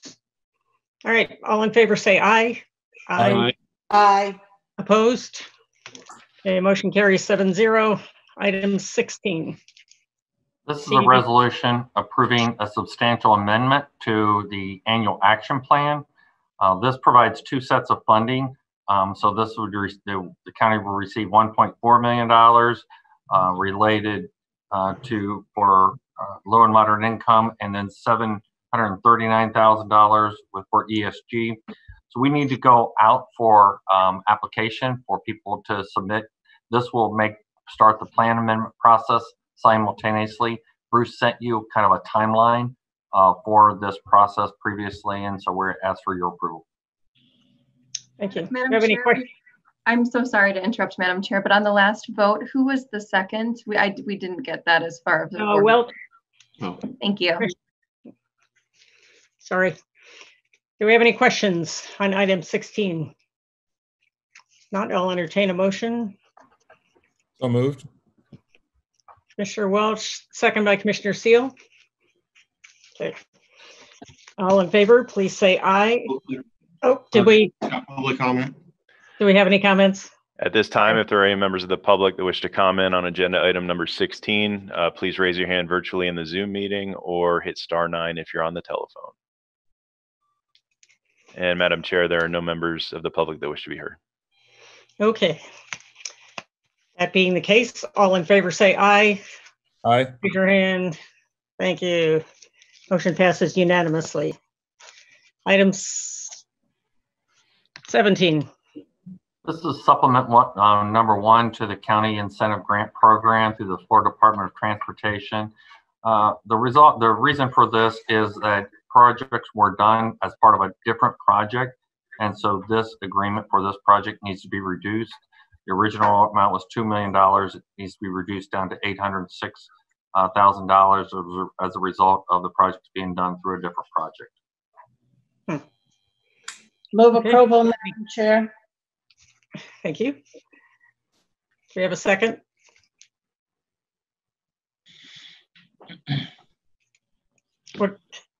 I'll second it. Thank you. Commissioner Peters. Do we have any questions? All right. Do we have any comments? At this time, if there are any members of the public that wish to comment on agenda item 17, please raise your hand virtually in the Zoom meeting or hit *9 on the telephone. And Madam Chair, there are no members of the public that wish to be heard for this item. Okay, that being the case, all in favor say aye. Raise your hand. Aye. Thank you. Motion carries unanimously. Okay, item 18. Madam Chair, item 18 needs to be deferred to the June 26th agenda. Then amendment has not yet been signed by the other party. Okay. Is that something we need to do something about, Madam Attorney? Okay. Okay, item 19. Renewal of certificates of public convenience for a non-medical wheelchair transport and stretcher van provider. Move approval, Madam Chair. Okay. We have a motion from Commissioner Long, second from Commissioner Justice. Do we have any comments from citizens? At this time, if there are any members of the public that wish to comment on agenda item number 19, please raise your hand virtually in the Zoom meeting or hit *9 on the telephone. Madam Chair, there are no members of the public that wish to be heard on this item. All right, questions from the board? Not all in favor say aye. Raise your hand. Thank you. Item passes unanimously. Item 20, Madam Attorney. Madam Chair, under item number 20, I'm asking for your approval for my office to initiate litigation in the referenced case. This is a code enforcement matter where the defendant has been given an opportunity to come into compliance and has not. Thank you. Okay. I'll entertain a motion. Thank you. Commissioner Peters, do I have a second? Second. Thank you. Come on, guys, can't go to sleep yet. We don't take comment on attorneys' issues, do we? Yeah. I would suggest, since you're voting, you go ahead and open it up for comment. Do we have any comments? At this time, if there are any members of the public that wish to comment on agenda item number 20, please raise your hand virtually in the Zoom application or hit *9 on your phone. And Madam Chair, there are no members of the public that wish to speak on this item. I guess it would be hard anyway. All right. That being the case, all in favor say aye. Raise your hand, please. Thank you. Okay, motion carries unanimously. That was Commissioners Peters and Long. All right. Madam Attorney, do you have anything else? I would like to share with the board yesterday, we were provided a copy of a new complaint that has been filed against the county that is related to COVID-19 and our response. We are co-defendants with the state of Florida. This has been filed by a bar who is seeking basically a mandatory injunction to compel us to let them reopen. Okay. I would note at this time the order in place that is preventing them from reopening is the state order. Thank you. Okay. Well, we won't worry about that too much then. And it will appear through the normal course on a future agenda. I just wanted to bring it to your attention at this point. Okay, thank you. Mr. Administrator. 2 items. The first item is the CARES update. And so I'd ask Mike Meidel and Daisy Rodriguez and Lourdes to provide an update. So we'll just start with Mike on the business side and Daisy. I will tell you, they're going to give you that update. One of the things I want to highlight is just on the processing of these applications, we got about 50 staff dedicated full time working on these. It's just, even under this revised process, I only say that because we're also working on looking at how we would do a phase 2. And it's very important. We're going to be reaching out to many community members, and I can't thank people enough. There's been a lot of people volunteered to meet with us, share their ideas. And so we're organizing ourselves. We had a meeting earlier today regarding that outreach. And so we're going to be doing that very shortly and beginning that process to bring back to you recommendations on what a phase 2 would look like. But just beginning to do that outreach, there's been a lot of people share ideas, and we really do appreciate that. But it's a significant undertaking. And so I'll turn it over to Mike and to Daisy, kind of highlight where we're at and the issues that we're involved and where we're going with this. Who's first? Okay. So I guess I'll go ahead and go first. Daisy. Everyone can hear me okay? Yep. All right. So the statistics that I want to share with you is from when we launched on April 30th through Sunday, May 17th. We meet every single evening via conference call with 211 to look at how things are flowing, process, and operations. So as of the Sunday the 17th, they have completed and closed 131 cases for a total amount of $146,887. Currently in progress, there are 641 cases in progress with an estimated value payout of $818,630. We've done extensive outreach, shared broadly in the community through our community stakeholders, our work groups. We've included the flyer through our work groups and have been talking about it consistently every time we meet on a weekly basis. I've also shared with the Homeless Leadership Alliance, with the Providers Council, with the System of Care.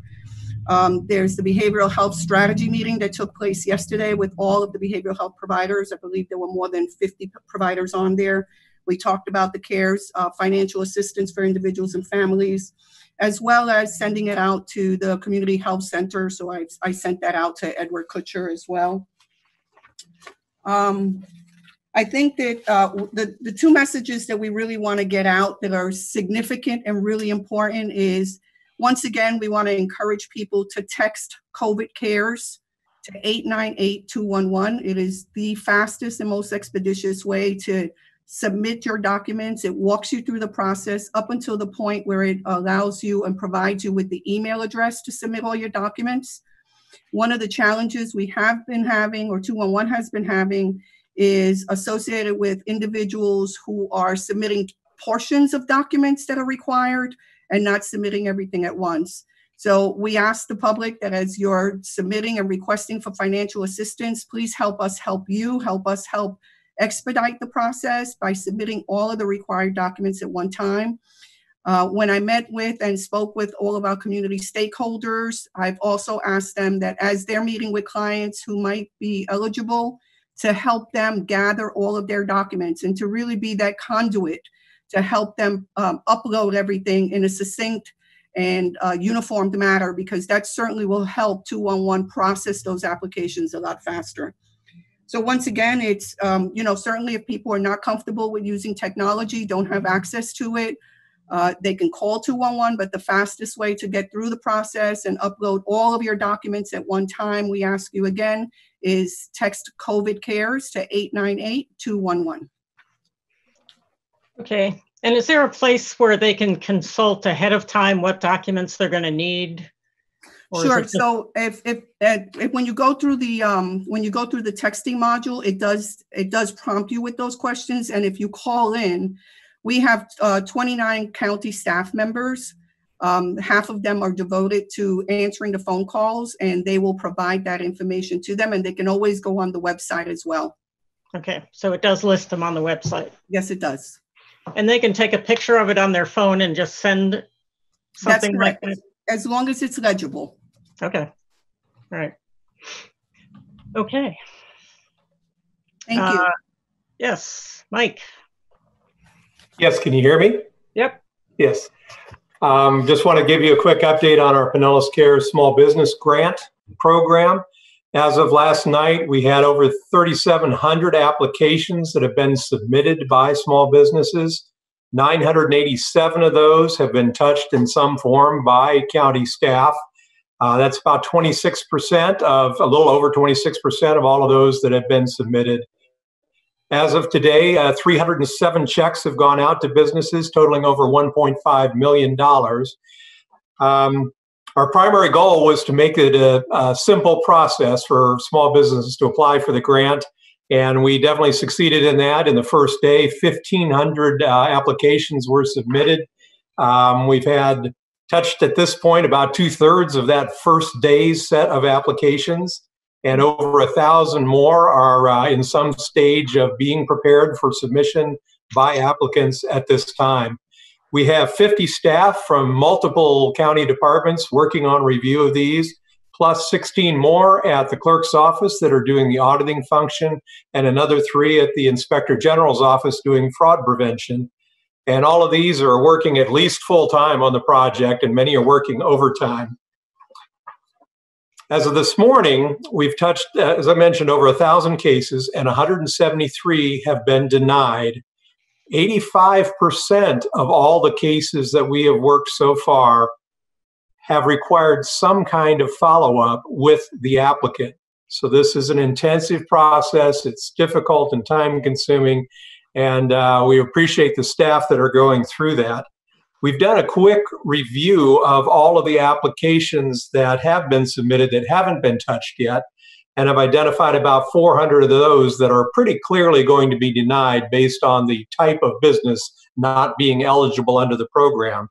But even with that, we have a long time ahead of us. In fact, we are probably looking at, we'll be closing applications on June the 1st. It'll probably take the rest of June for us to clear that backlog and address everybody who is in the queue right now and could be over the next couple of weeks. Outreach, we sent out over 14,000 emails directly to businesses and chambers of commerce to help launch the program. There have been 135,000 social media impressions out there, thanks to our marketing and communications department. We've done Facebook Live events to describe the program. We've done TV and podcast interviews. Planning another outreach in these last 2 weeks to help businesses to, in particular, to do a better job of providing the right documentation. People have been providing documentation. It just hasn't always matched up correctly with the proper format for their business corporation type. So we're going to emphasize that in the next round of communications. With that, that brings you up to speed on where we are. A question about one of those. We got an email probably a week or two now from a business that was denied because they were serving a business that was considered essential, but their business had been pretty much devastated. Yeah, correct. So I'm wondering where the criteria comes from and how are we interpreting those things that, in essence, we closed down as a county, those things that the governor says, I never closed down a business. Yes. But we effectively did. And Yeah, so I'm wondering how all that fits into what we're doing.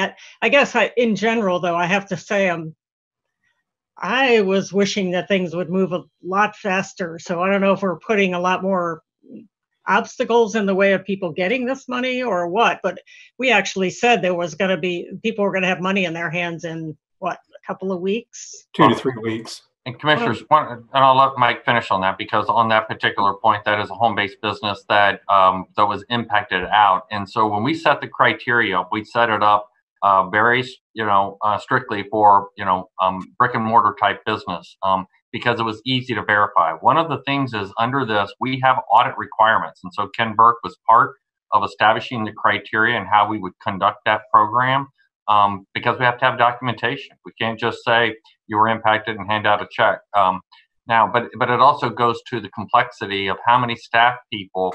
I only kind of gave you that because we're going to talk about phase 2, and we're going to talk about home-based businesses.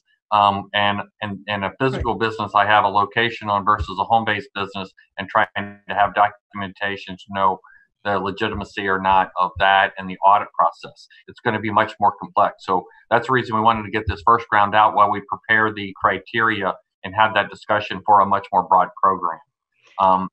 But Mike can answer specifics about that particular program and some of the issues and challenges that they're having on getting these checks out quickly, which was the whole intent of the program. Right, right. Yeah, no, exactly. And keep in mind that the first date that we began working with applications was May the 4th. And so we are near that 2 to 3 week range, 3 week range now. We're not quite there yet.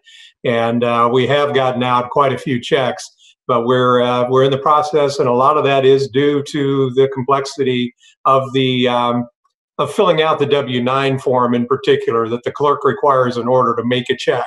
And unfortunately, it's hard to explain to people based on their type of business exactly how to complete that form.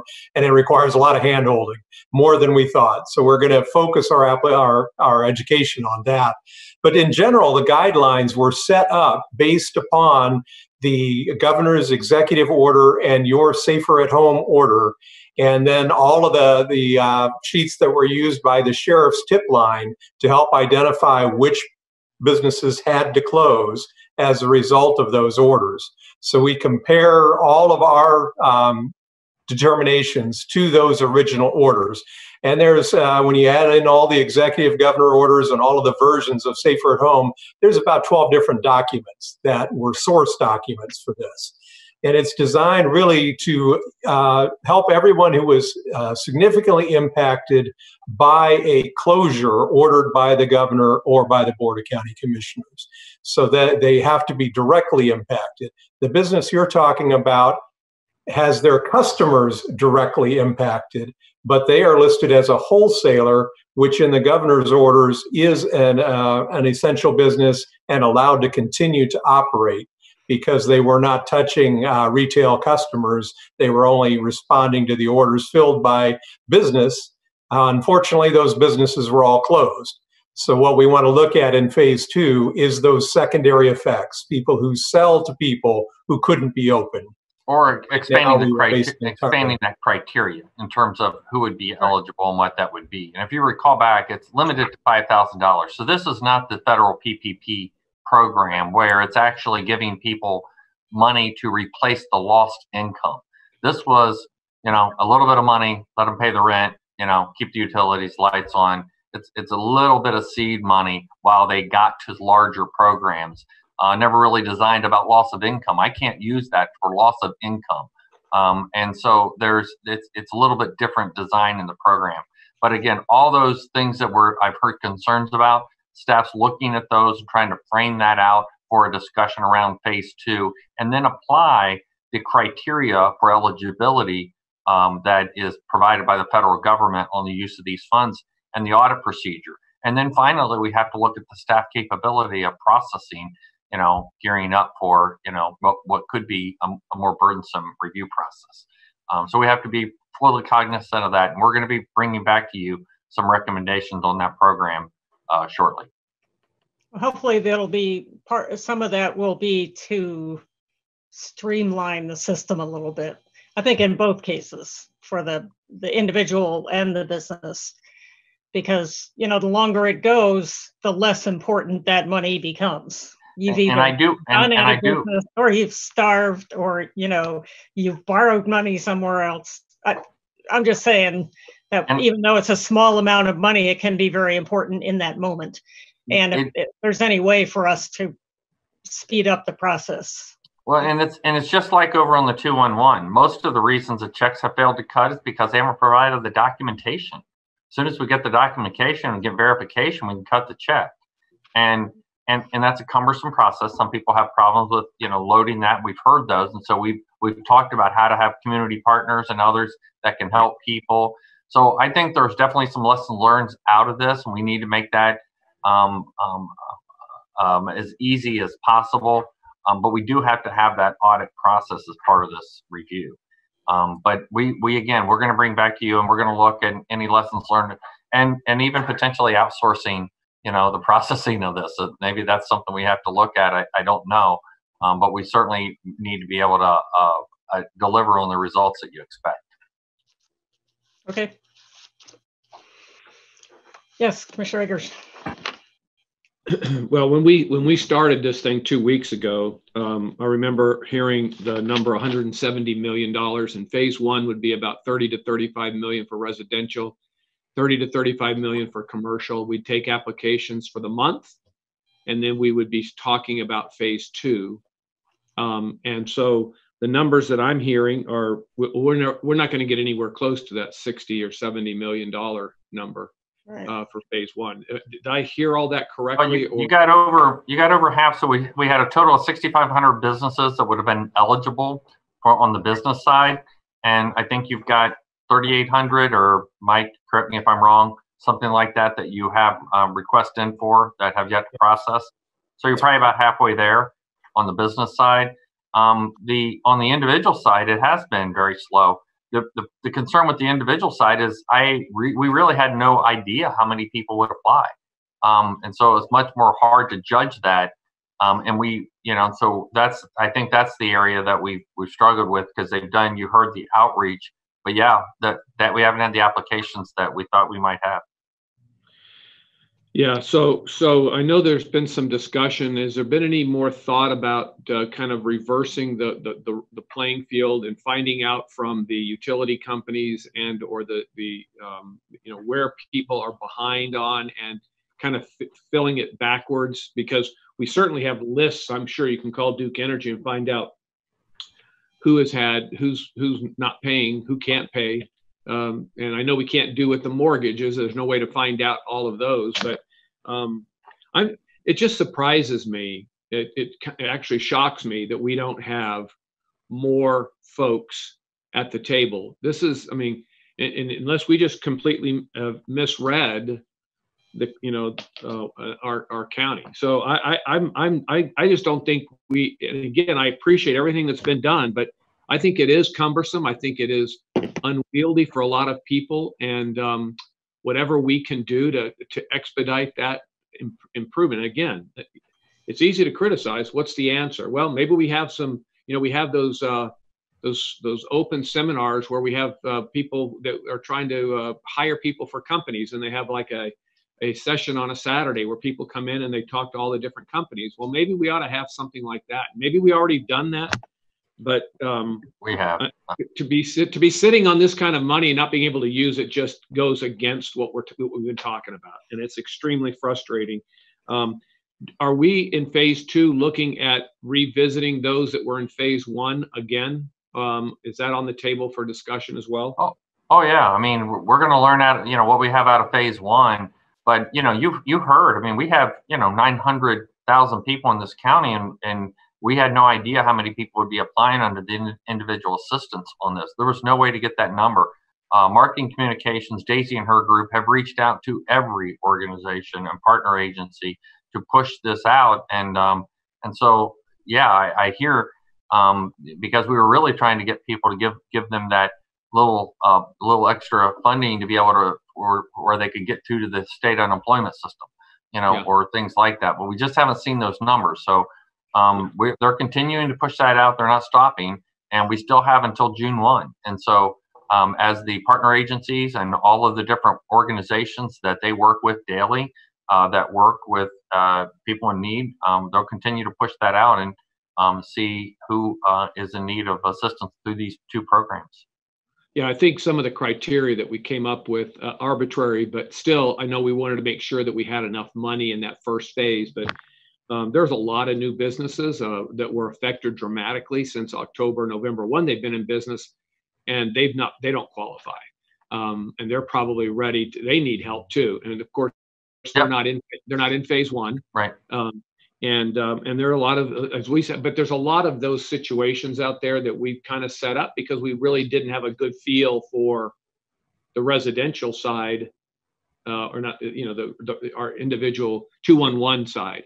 And so I'm assuming when are you going to bring us back that next phase? Are we waiting until the second the commission meeting in June? So we had a staff meeting on it this morning, okay, and we reviewed kind of the criteria. What we also reviewed was, who are we seeking input from? And so we discussed that. We've had a lot of community volunteers and organizations volunteer, and so we're gonna do some outreach. We're gonna talk to some key leaders in terms of making sure that we're talking to the right people, and we're gonna then probably do a more broad community survey. Makes it harder, if we could do 3 or 4 public meetings, and invite groups in and get their feedback, it'd be a lot easier, but that's not the day that we're in. So we're going to try to have some modified processes. We can do things like this. We can do surveys and gather ideas, and then we can talk to key individuals and organizations that have offered up ideas of how to make this fair, how to make sure we're including all segments of our population and different types of organizations.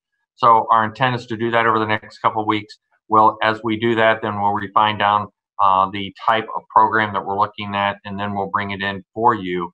And then at that time, obviously, then people would have another shot at, telling you their thoughts. We'd put that out publicly, let people give you their ideas before we finalize that final criteria. And that way we could have a program up and running for phase 2 in late June. One final question. Do we have a time frame, a time limit on utilizing the funds before we have to send it back? And end of this year. End of this calendar year? Calendar year. And here's the other piece to this, because we're going to talk about this when we talk about phase 2, but I'll go ahead and give you a teaser. What happens if we have an outbreak this fall, October, November? Do we want to, have some money set aside to be able to address, any issues at that time? So we're going to have a discussion about all of that. But yeah, we have to use them by the end of this year. So you can reserve money. We could. Whether we do it or we do it in conjunction with our cities who are going through the same things that we're doing. Yeah, absolutely. And we're going to be talking, the cities are one of the partner groups that we want to reach out to. But remember, this cannot be used to supplement loss of income. So my sales tax is down. We can't use this to supplement revenue losses. And so it has to be direct impact as a direct cost as a result of COVID. Understand. Thank you. Commissioner Seal.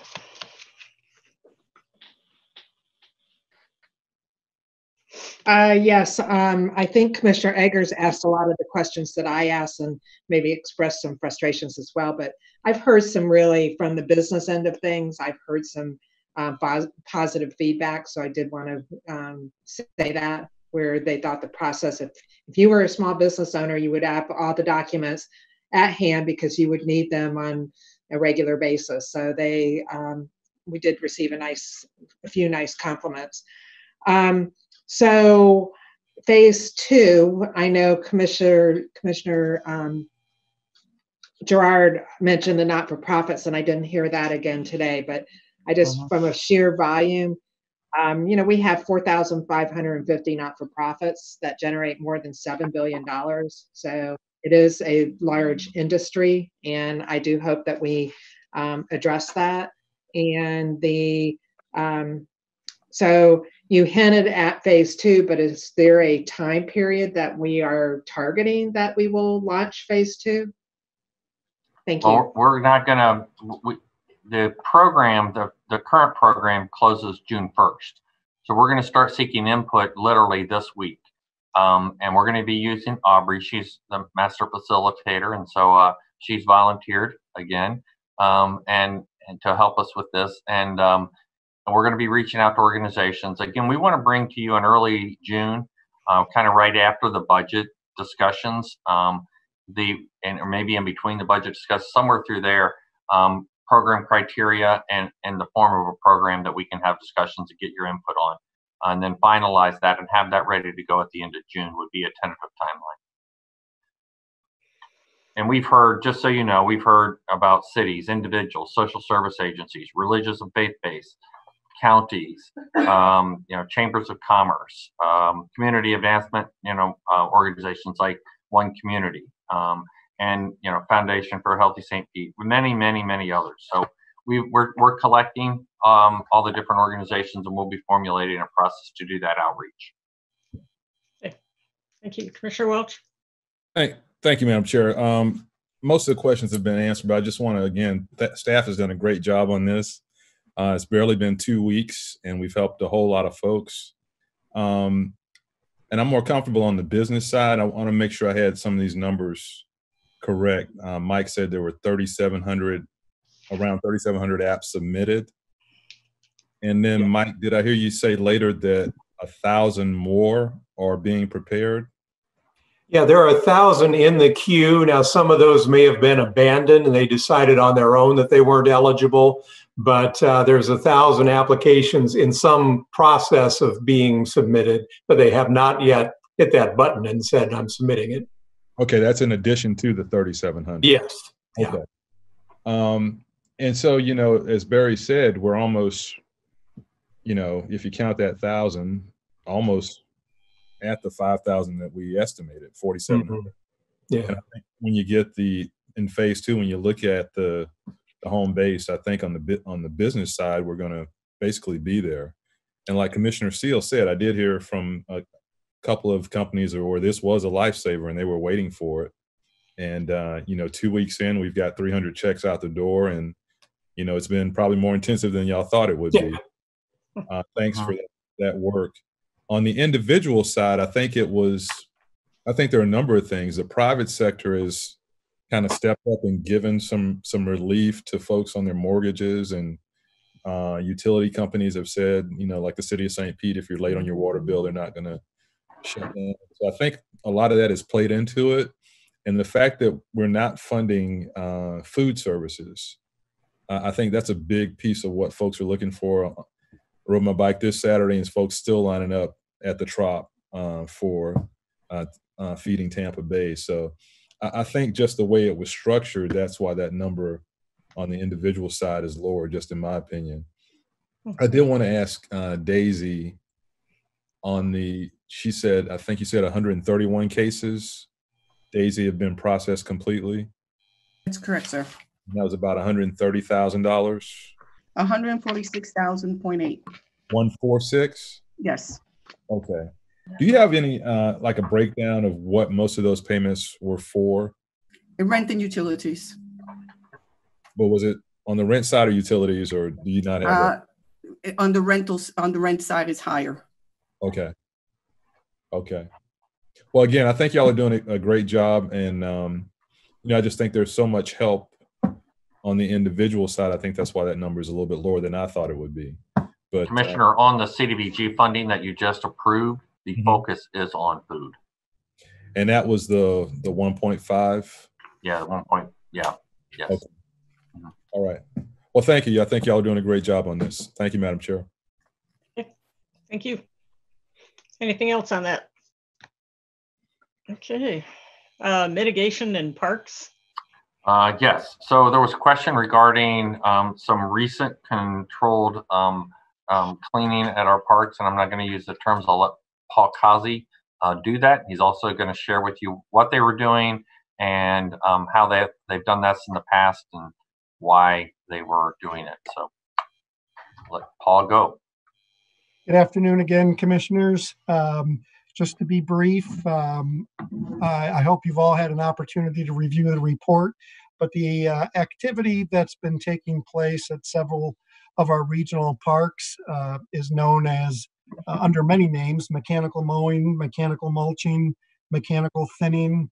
The purpose of that activity is to reduce fuel loads as well as improve the health and sustainability of our natural areas in the parks. We recently completed 60 acres amongst 4 different parks, War Veterans, Walsingham, Boca Ciega, and Lake Seminole parks.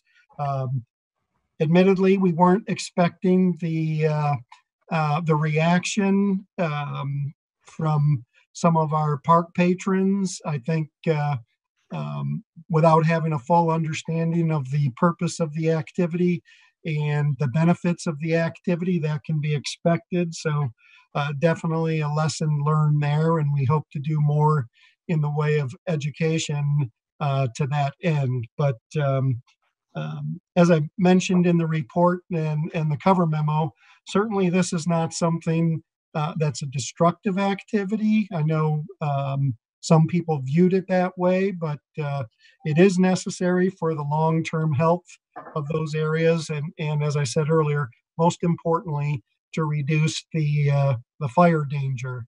I think there's a picture in the report of a fire we had in March of 2016 at Walsingham Park that quickly covered about 15 acres in really less than an hour's time. And if we didn't have that long parking lot between the lake and our picnic shelters, on that date, I was there, we had the potential to have loss of fire structures as well as several personal vehicles that roared through there. And of course, if you've been out there at Walsingham Park in particular, you'll see a number of dead pine trees, and that is the result of these fuels, particularly palmettos, getting up so high that when we do have a fire, the heat, it's kind of like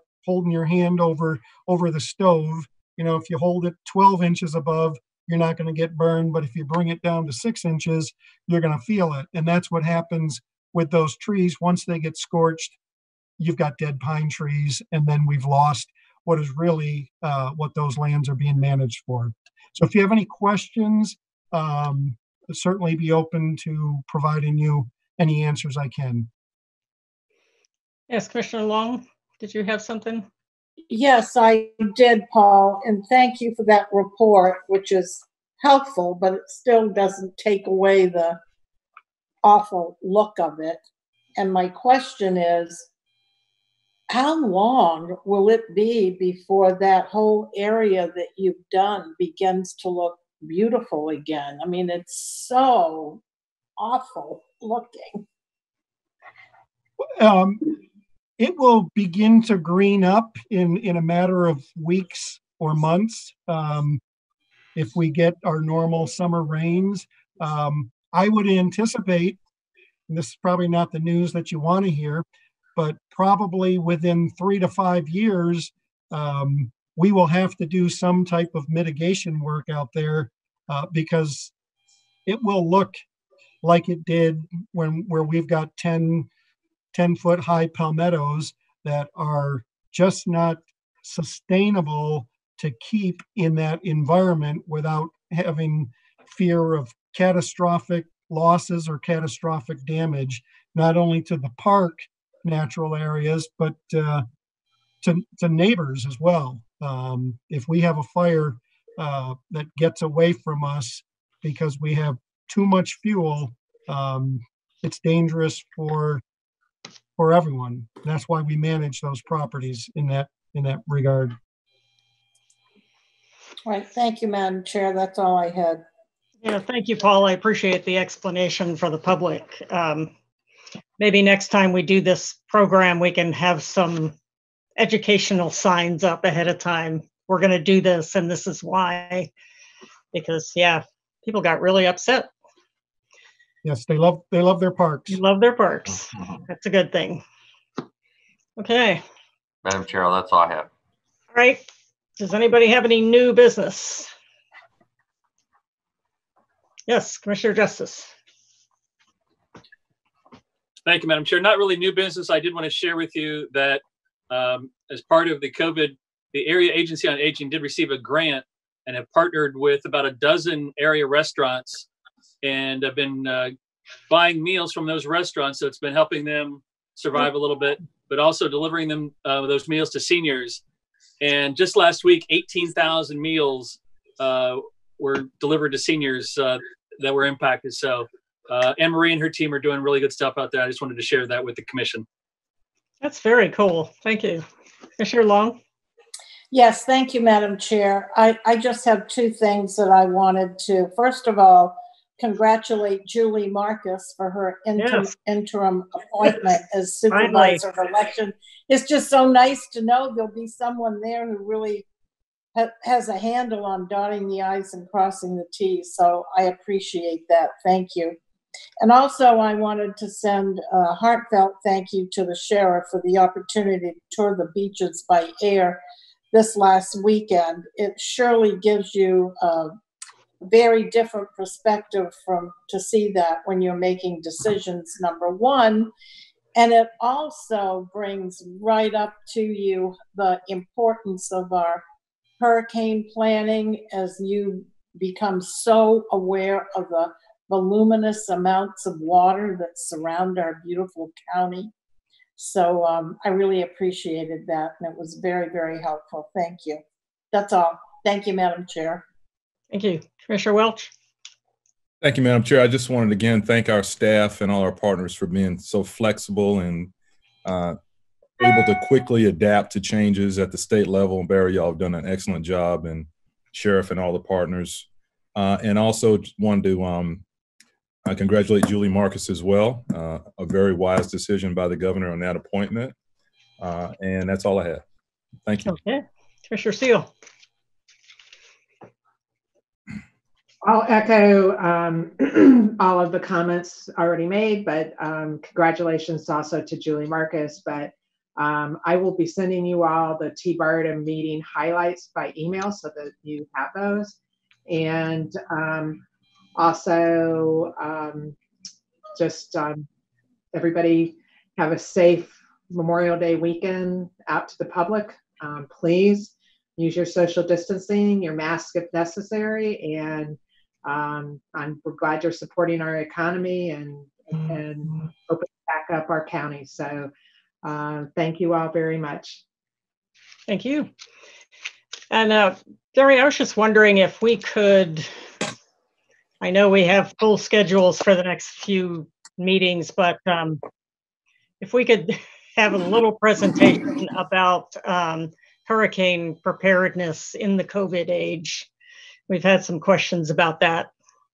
Like, what are we going to do about shelters and all that? So I know you guys been busy, but They're right actually around the preparing corner. that. I know they're working on it, but Yeah, Kathy's actually given a couple presentations on that. Some of that is a work in progress. You know, this is changing all the plans. So yeah, I know. I think us and the state are dealing with that, but we'd be happy to provide an update and kind of her thoughts and some of the changes that are occurring as a result of the new environment we're living in. Okay, thanks. Commissioner Eggers? Yeah, thank you, Madam Chair. I also wanted to congratulate Julie for the appointment. I think it was well deserved. She is certainly all on top of what it takes to do that job right, and I really just think that the staff will be well served, as will the residents of Pinellas County. I wanted to thank and congratulate the Sheriff's Office, Barry, all of your folks over the last few weeks.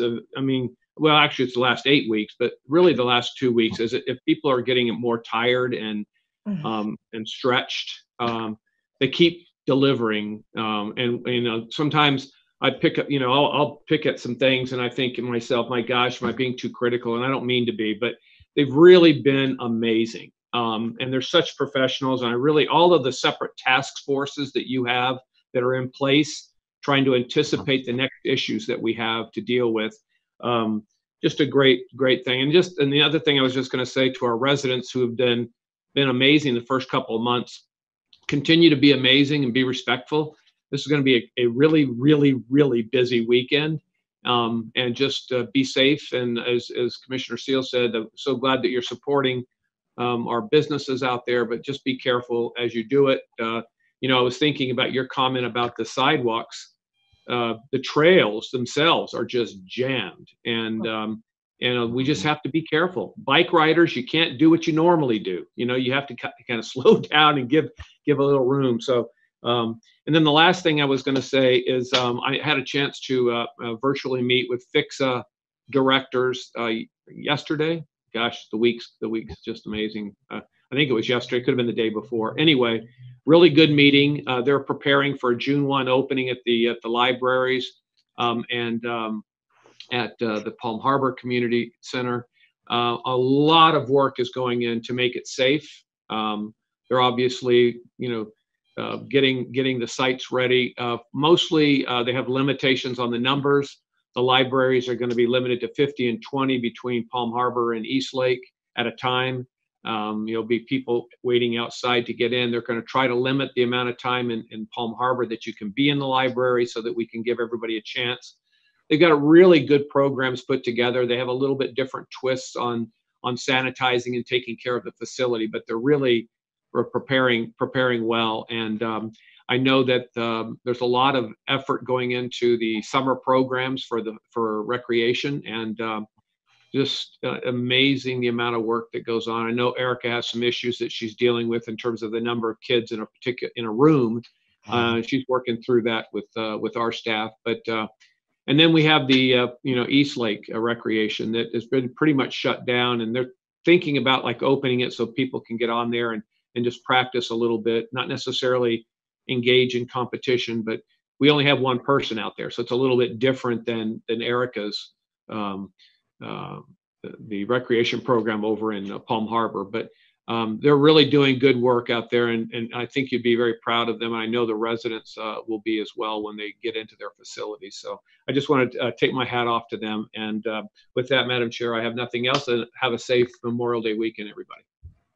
Same to you and everyone. And if there's nothing else, we are adjourned. Thank you. Thank you.